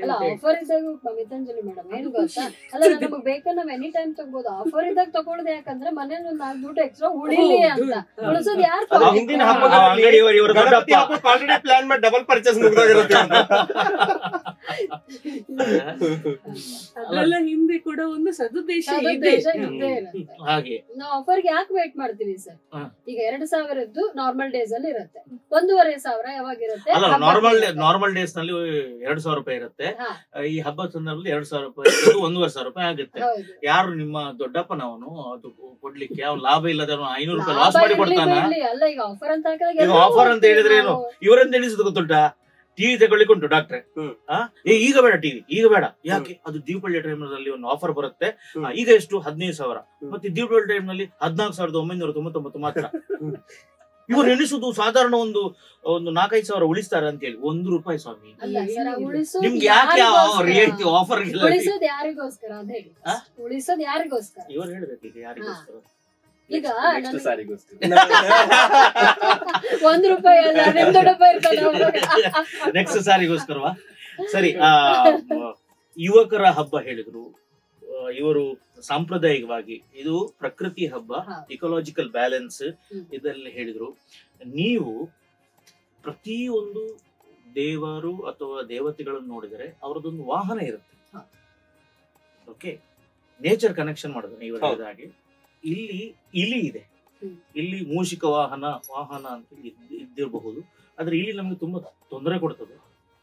ಕೃಷಿಯವರಿಗೂ ತೊಂದರೆ ಕೊಡ್ತದೆ, ಡಾಕ್ಟರ್ಗೂ ತೊಂದರೆ ಕೊಡ್ತದೆ, ನಿಮ್ಗೂ ಕೂಡ ತೊಂದರೆ ಹೋಗ್ತದೆ. ಈಗ ಟೊಮೆಟೊ 120 ಆಗುವಾಗ ಒಂದು ಇಲ್ಲಿ ಕೊಂಡು ಹೋದ್ರೆ ಇವರು ಹೇಳ್ತಾರೆ ಫ್ರಿಜ್ ನಲ್ಲಿ ಇಡುವುದಕ್ಕೆ ಟೊಮೆಟೊ ಹೊರಗೆ ಇಡ್ಬೇಕು, ಒಳ್ಳೇದು ಆರೋಗ್ಯಕ್ಕೆ ಅಂತ. ನೀವು ಇಟ್ರಿ ಇಲ್ಲಿ ಕೊಂಡೋಯ್ತು, ಇಲ್ಲಿ 120 ರೂಪಾಯಿ. ಎಷ್ಟು ಪ್ರಾಮುಖ್ಯತೆ ಈ ಇಕೋಲಾಜಿಕಲ್ ಬ್ಯಾಲೆನ್ಸ್ಗೆ ಸರ್. ನಮ್ಮ ಮಕ್ಕಳಿಗೆ ಇದು ಕೂಡ ಇಂಪಾರ್ಟೆಂಟ್ ಅಂತ ಹೇಳಲಿಕ್ಕೆ ಹಿಂದಿನವರು ಒಂದು ದೇವರೊಟ್ಟಿಗೆ ಒಂದು ಆನಿಮಲ್ ಅನ್ನ, ಕ್ರಿಯೇಚರ್ ಅನ್ನ, ರೆಪ್ಟೈಲ್ ಕನೆಕ್ಟ್ ಮಾಡಿದ್ದ. ಖಂಡಿತವಾಗ್ಲು. ಈಗ ನಮ್ಮದು ಒಂದು ಫ್ಲೋರಾ ಫೌನಾ ಕಂಪ್ಲೀಟ್ ಬ್ಯಾಲೆನ್ಸ್ ಅನ್ನು ನಾವು ಅಬ್ಸರ್ವ್ ಮಾಡಿ ನೋಡೋದಾದ್ರೆ, ಪ್ರತಿಯೊಂದು ದೇವರು ಬೇರೆ ಬೇರೆ ದೇವರ ಸ್ವರೂಪ, ಅಲ್ಲಿ ಒಂದೊಂದು ವಾಹನ ಅಥವಾ ಪ್ರಾಣಿ ಪಕ್ಷಿಗಳನ್ನೇ ದೇವರ ಸ್ವರೂಪವಾಗಿ ನೋಡುವುದಿರ್ಬೋದು. ಅದನ್ನ ನಮ್ಮ ಸಂಪ್ರದಾಯದಲ್ಲಿ ತಂದು ಇಟ್ಟಿದ್ದಕ್ಕೆ ಕಾರಣ, ನಾವು ಅದನ್ನ ಒಂದು ಆ ಸ್ಟೇಟಸ್ ಅಲ್ಲಿ ಒಂದು ಆ ರೆಸ್ಪೆಕ್ಟ್ ನಿಂದ ನಾವು ನೋಡ್ಬೇಕು. ಇಲ್ದಿದ್ರೆ ಗೊತ್ತಿತ್ತು ಅವ್ರಿಗೆ ಮನುಷ್ಯನ ತಲೆ ಹೇಗೆ ನಡೀತದೆ ಅಂತ. ನಾನು ಹೇಳಿದೆ ಸರಿ, ನೇರವಾಗಿ ಹೇಳಿದ್ರೆ ಇಂಡೈರೆಕ್ಟ್ ಆಗಿ. ಸೊ ಆ ಒಂದು ಕಾರಣದಿಂದ ಅದಕ್ಕೊಂದು ಪ್ರಾಮುಖ್ಯತೆ ಕೊಟ್ಟು ನಮಗೆ ಒಂದು ಹೇಳ್ಕೊಡ್ಲಾಗಿದೆ. ಈಗ ಸಂಖ್ಯೆಯಲ್ಲಿ ಅದರ ಸಂತತಿಯಲ್ಲಿ ಅದು ಹೆಚ್ಚಾದ್ರೂ ನಮಗ್ ಕಷ್ಟ, ಕಮ್ಮಿ ಆದ್ರೂ ಕಷ್ಟ. ಆಯ್ತಾ? ನಮ್ದು ಪೂರ್ತಿ ಜೀವನ ನಮಗ್ ಹೇಳ್ಕೊಡೋದು ಬ್ಯಾಲೆನ್ಸ್. ಕಮ್ಮಿಯೂ ಆಗ್ಬಾರ್ದು, ಜಾಸ್ತಿನೂ ಆಗ್ಬಾರ್ದು, ಬ್ಯಾಲೆನ್ಸ್ ಮೇಂಟೈನ್ ಆಗ್ಬೇಕು ಅಂತ. ಆ ಸ್ನೇಕಿಗೆ ಹೆಸರೇ ರ್ಯಾಟ್ ಸ್ನೇಕ್. ಅದೇನ್ ತಿನ್ನೋದು ಇಲ್ಲಿ ಇಲ್ಲದಿದ್ರೆ? ಹೌದು, ಇಕೋಲಾಜಿಕಲ್ ಬ್ಯಾಲೆನ್ಸ್. ಎಕ್ಸಾಕ್ಟ್ಲಿ. ಮತ್ತೆ ಇದು ಸೀಸನ್ ನೀವು ಅಬ್ಸರ್ವ್ ಮಾಡಿ, ರೇನಿ ಸೀಸನ್ ಮುಗಿದ ಆದ ಮೇಲೆ ವಿಂಟರ್ ಶುರು ಆಗುವ ಮೊದಲು rats breeding time. Rats breeding time. ಆ ಟೈಮಲ್ಲಿ ನಮಗೆಲ್ಲ ಈ ಪೂಜೆದ ಹಬ್ಬದೆಲ್ಲ ಇಟ್ಟಿದ್ದೆಲ್ಲ ನಾವು ಸುಮಾರು ಹೆಂಗೋ ಎಲ್ಲ ಹಾಕ್ತಿವಿ, ಬಿಸಾಡ್ತೀವಿ. ಆಯ್ತಲ್ಲ, ತೋಟದಲ್ಲಿ ಹಂಗೆ ಹಾಕ್ತಿವಿ ನಾವು. ಆಯ್ತಾ? ನಾನ್ ಸುಮಾರು ಹೊರದೇಶಕ್ಕೆ ಓಡಾಡ್ತಿರ್ತೀನಿ. ನಮ್ಮ ಈ ವೆಸ್ಟರ್ನ್ ಸ್ಟೂಡೆಂಟ್ಸ್ ಇರ್ತಾರಲ್ಲ, ಅವ್ರು ನಮ್ಗೆ ಸಹಜವಾಗಿ ಕೇಳೋದು, ನೀವು ಎಲ್ಲಂದಲ್ಲೆಲ್ಲ ಪ್ಲಾಸ್ಟಿಕ್ ಹಾಕಿರ್ತೀರಿ ಅಂತಂದೆ. ನಾವ್ ಅವ್ರಿಗೆ ಹೇಳಿದ್ ಒಂದೇ, ನೋಡಿ ನಾವು ಜನ್ಮದಲ್ಲಿ ಪ್ಲಾಸ್ಟಿಕ್ ಬಳಸ್ದವ್ರಲ್ಲ, ಈ ಭಾಗ ಕಲಿಸಿದ್ರ ಅಲ್ವಾ? ನಾವು ಬಾಳೆ ಎಲೆನೋ ಅಥವಾ ಮುತ್ಲೆಲೆನೋ ಇಂಥದ್ ಹಿಡ್ಕೊಂಡು ಅದನ್ನ ನಾವು ಬಯೋಡಿಗ್ರೇಡಬಲ್ ಯೂಸ್ ಮಾಡಿ, ಸಡನ್ ಆಗಿ ಆಲ್ ಆಫ್ ಸಡನ್ ಕಿತ್ಕೊಂಡು ನನ್ ಕೈ ಪ್ಲಾಸ್ಟಿಕ್ ಕೊಟ್ಬಿಟ್ರಿ. ನಾವೇನು ಈಗ ಒಂದ್ ಯಾವ್ದೋ ದೇವಸ್ಥಾನದ ಕಾರ್ಯಕ್ರಮ ಆಯ್ತೋ ಎಲ್ಲೋ ಇದ್ದಾಗ ನೀವು ಬಾಳೆ ಎಲೆ ಒಂದ್ ಪ್ರಸಾದ ಹಾಕೊಟ್ರಿ, ತಿಂದಾದ್ಮೇಲೆ ಅಲ್ಲಿ ಬಿಸಾಡ್ ಬಂದು ಗೊತ್ತು. ಯಾಕಂದ್ರೆ ನಮ್ದು ಜನರೇಷನ್ಸ್ ಇಂದ ನಮಗ್ ಜೆನೆಟಿಕ್ ಮೆಮೊರಿ ಇದ್ದದ್ದು ಅದು ಬಯೋಡಿಗ್ರೇಡಬಲ್ ಅಂತ. ಅದು ಪ್ಲಾಸ್ಟಿಕ್ ರಿಪ್ಲೇಸ್ ಆಗಿ ಗಲೀಜ್ ಆಗಿದೆ ಹೊರತು ನಮ್ ಮಿಸ್ಟೇಕ್ ಇಲ್ಲ ಅದ್ರಲ್ಲಿ. ಬಟ್ ಈಗ ಕಲ್ತ್ಕೊಂಡು ತೆಗಿತಿದೀವಿ. ಸೊ ಇವೆಲ್ಲ ಒಂದೊಂದೊಂದೊಂದು ಎಲಿಮೆಂಟ್ ಹೋಗಿ ಆ ಬೇರೆ ಬೇರೆ ಪ್ರಾಣಿ ಪಕ್ಷಿಗಳಿಗೆ ಅವುಗಳ ಸಂತತಿ ಕಂಟಿನ್ಯೂ ಮಾಡ್ಲಿಕ್ಕೆ ಏನು ಅನುಕೂಲ ಬೇಕೋ ಅದು ಕೂಡ ನಮ್ಮ ಆಚರಣೆಗಳಲ್ಲಿ ಜೋಡಿಸಲಾಗಿದೆ. ಸರಿ, ನಮ್ಮ ಸಮಯ ಮುಗೀತಾ ಬಂತು. ನಮ್ಮ ರೇವತಿ ಮೇಡಮ್ ಹತ್ರ ಎಲ್ಲರ ಪರವಾಗಿ ನಮ್ಮ ವೀಕ್ಷಕರಿಗೆ ಏನು ಸಂದೇಶ ಕೊಡ್ಲಿಕ್ಕೆ ಬಯಸ್ತೀವಿ? ಸರ್, ಒಂದು ನೀವು ಟಾಪಿಕ್ ಇಟ್ಟಿರೋದು ಹಬ್ಬದ ಸಮಯದಲ್ಲಿ ಗಂಡಸರು ಬಿಸಿ ಇರ್ತಾರೆ. ಇದೊಂದು ಸೆಲೆಬ್ರೇಷನ್. ಗಂಡಸರು ಅಥವಾ ಗಂಡ ಮಕ್ಕಳು ಅಣ್ಣ ತಮ್ಮ ಇರ್ತಿದ್ರೆ ಅದು ಹಬ್ಬನೇ ಅಲ್ಲ. ಅಥವಾ ಮನೆಯಲ್ಲಿ ಹೆಣ್ಮಕ್ಳು ಹೊಸ ಸೀರೆ ಬಟ್ಟೆ ಹಾಕೊಂಡು ಓಡಾಡ್ತಿದ್ರೆ ಅದು ಹಬ್ಬ ಅಲ್ಲ. ಇದು ಒಂಥರ ಬ್ಯಾಲೆನ್ಸ್. ಎಲ್ರು ಮನೆ ತುಂಬಾ ಓಡಾಡ್ಕೊಂಡು ನಾವು ಅಡಿಗೆ ಮಾಡಿರೋದನ್ನ ಅವ್ರು ತಿನ್ಕೊಂಡು ಹೋಗಿ ಇದು ಮಾಡೋದು ಹಬ್ಬ. ಹಿಂಗಾಗಿ ಇದ್ರಲ್ಲಿ ಅಂತದ್ದೇನಿಲ್ಲ, ಇಟ್ಸ್ ಅ ಸೆಲೆಬ್ರೇಷನ್ ಅಷ್ಟೇ. ಅದು ಗಂಡಸರು ಹೆಂಗಸರು ಅದಂತಾನೆ ಇರಲ್ಲ. ಹಂಗಾಗಿ ಎಲ್ರೂ ಸೇರಿ ಒಟ್ಟಿಗೆ ಹಬ್ಬ ಮಾಡಿ, ಮತ್ತೆ ಗೌರಿ ಗಣೇಶ ಹಬ್ಬದ ಹಾರ್ದಿಕ ಶುಭಾಶಯಗಳು. ಗಣೇಶ ಎಲ್ರಿಗೂ ಯಾವುದೇ ವಿಘ್ನ ಇಲ್ದಂಗೆ ಜೀವನ ಮುಂದುವರಿಸಲಿ ಅಂತ ದೇವರಲ್ಲಿ ಪ್ರಾರ್ಥಿಸ್ತೀನಿ. ನಿಜ ಹೇಳೋದಂದ್ರೆ ಹಬ್ಬದಲ್ಲಿ ಗಣಪತಿ ಬಿಸಿ, ಕರೆಕ್ಟ್. ನಾವೆಲ್ಲರೂ ಫ್ರೀನೇ. ಎಲ್ರು ಮನೇಲಿ ಹೋಗ. ಸರಿ, ವಿಘ್ನ ನಿವಾರಕ ತಮ್ಗೆಲ್ಲರೂ ಕೂಡ ತಮ್ಮ ಜೀವನದಲ್ಲಿ ಬರುವಂತ ಎಲ್ಲ ವಿಘ್ನಗಳನ್ನ ದೂರ ಮಾಡಿ ಆರೋಗ್ಯ, ಸಂತೋಷ ಮತ್ತು ನೆಮ್ಮದಿಯನ್ನ ಕರುಣಿಸ್ಲಿ ಮತ್ತು ತಮ್ಮ ಕನಸುಗಳನ್ನು ನನಸು ಮಾಡ್ಲಿ ಅಂತ ಹೇಳ್ಕೊಳ್ತಾ ಈ ಹಬ್ಬದ ಹರಟೆಯನ್ನ ಇಲ್ಲಿ ಮುಗಿಸ್ತಿದ್ದೇನೆ. ನಮ್ಮೊಂದಿಗಿದ್ದಂತ ಮೇಡಮ್ ಅಮಿತಾಂಜಲಿ, ರೇವತಿ ಮೇಡಮ್, ಮಹೇಶ್ ಮಲ್ಪೆ ಮತ್ತು ಡಾಕ್ಟರ್ ಸತ್ಯಜಿತ್ ತಮ್ಗೆ ವಂದನೆಗಳನ್ನ ಹೇಳ್ತಾ ಇದ್ದೇನೆ. ನಮಸ್ಕಾರ. ಈಗ ನೀವು ಮೇಲಲ್ಲ, ನಾವು ಮೇಲಲ್ಲ, ಗಣಪತಿಯೇ ಮೇಲು. ನಮಸ್ಕಾರ.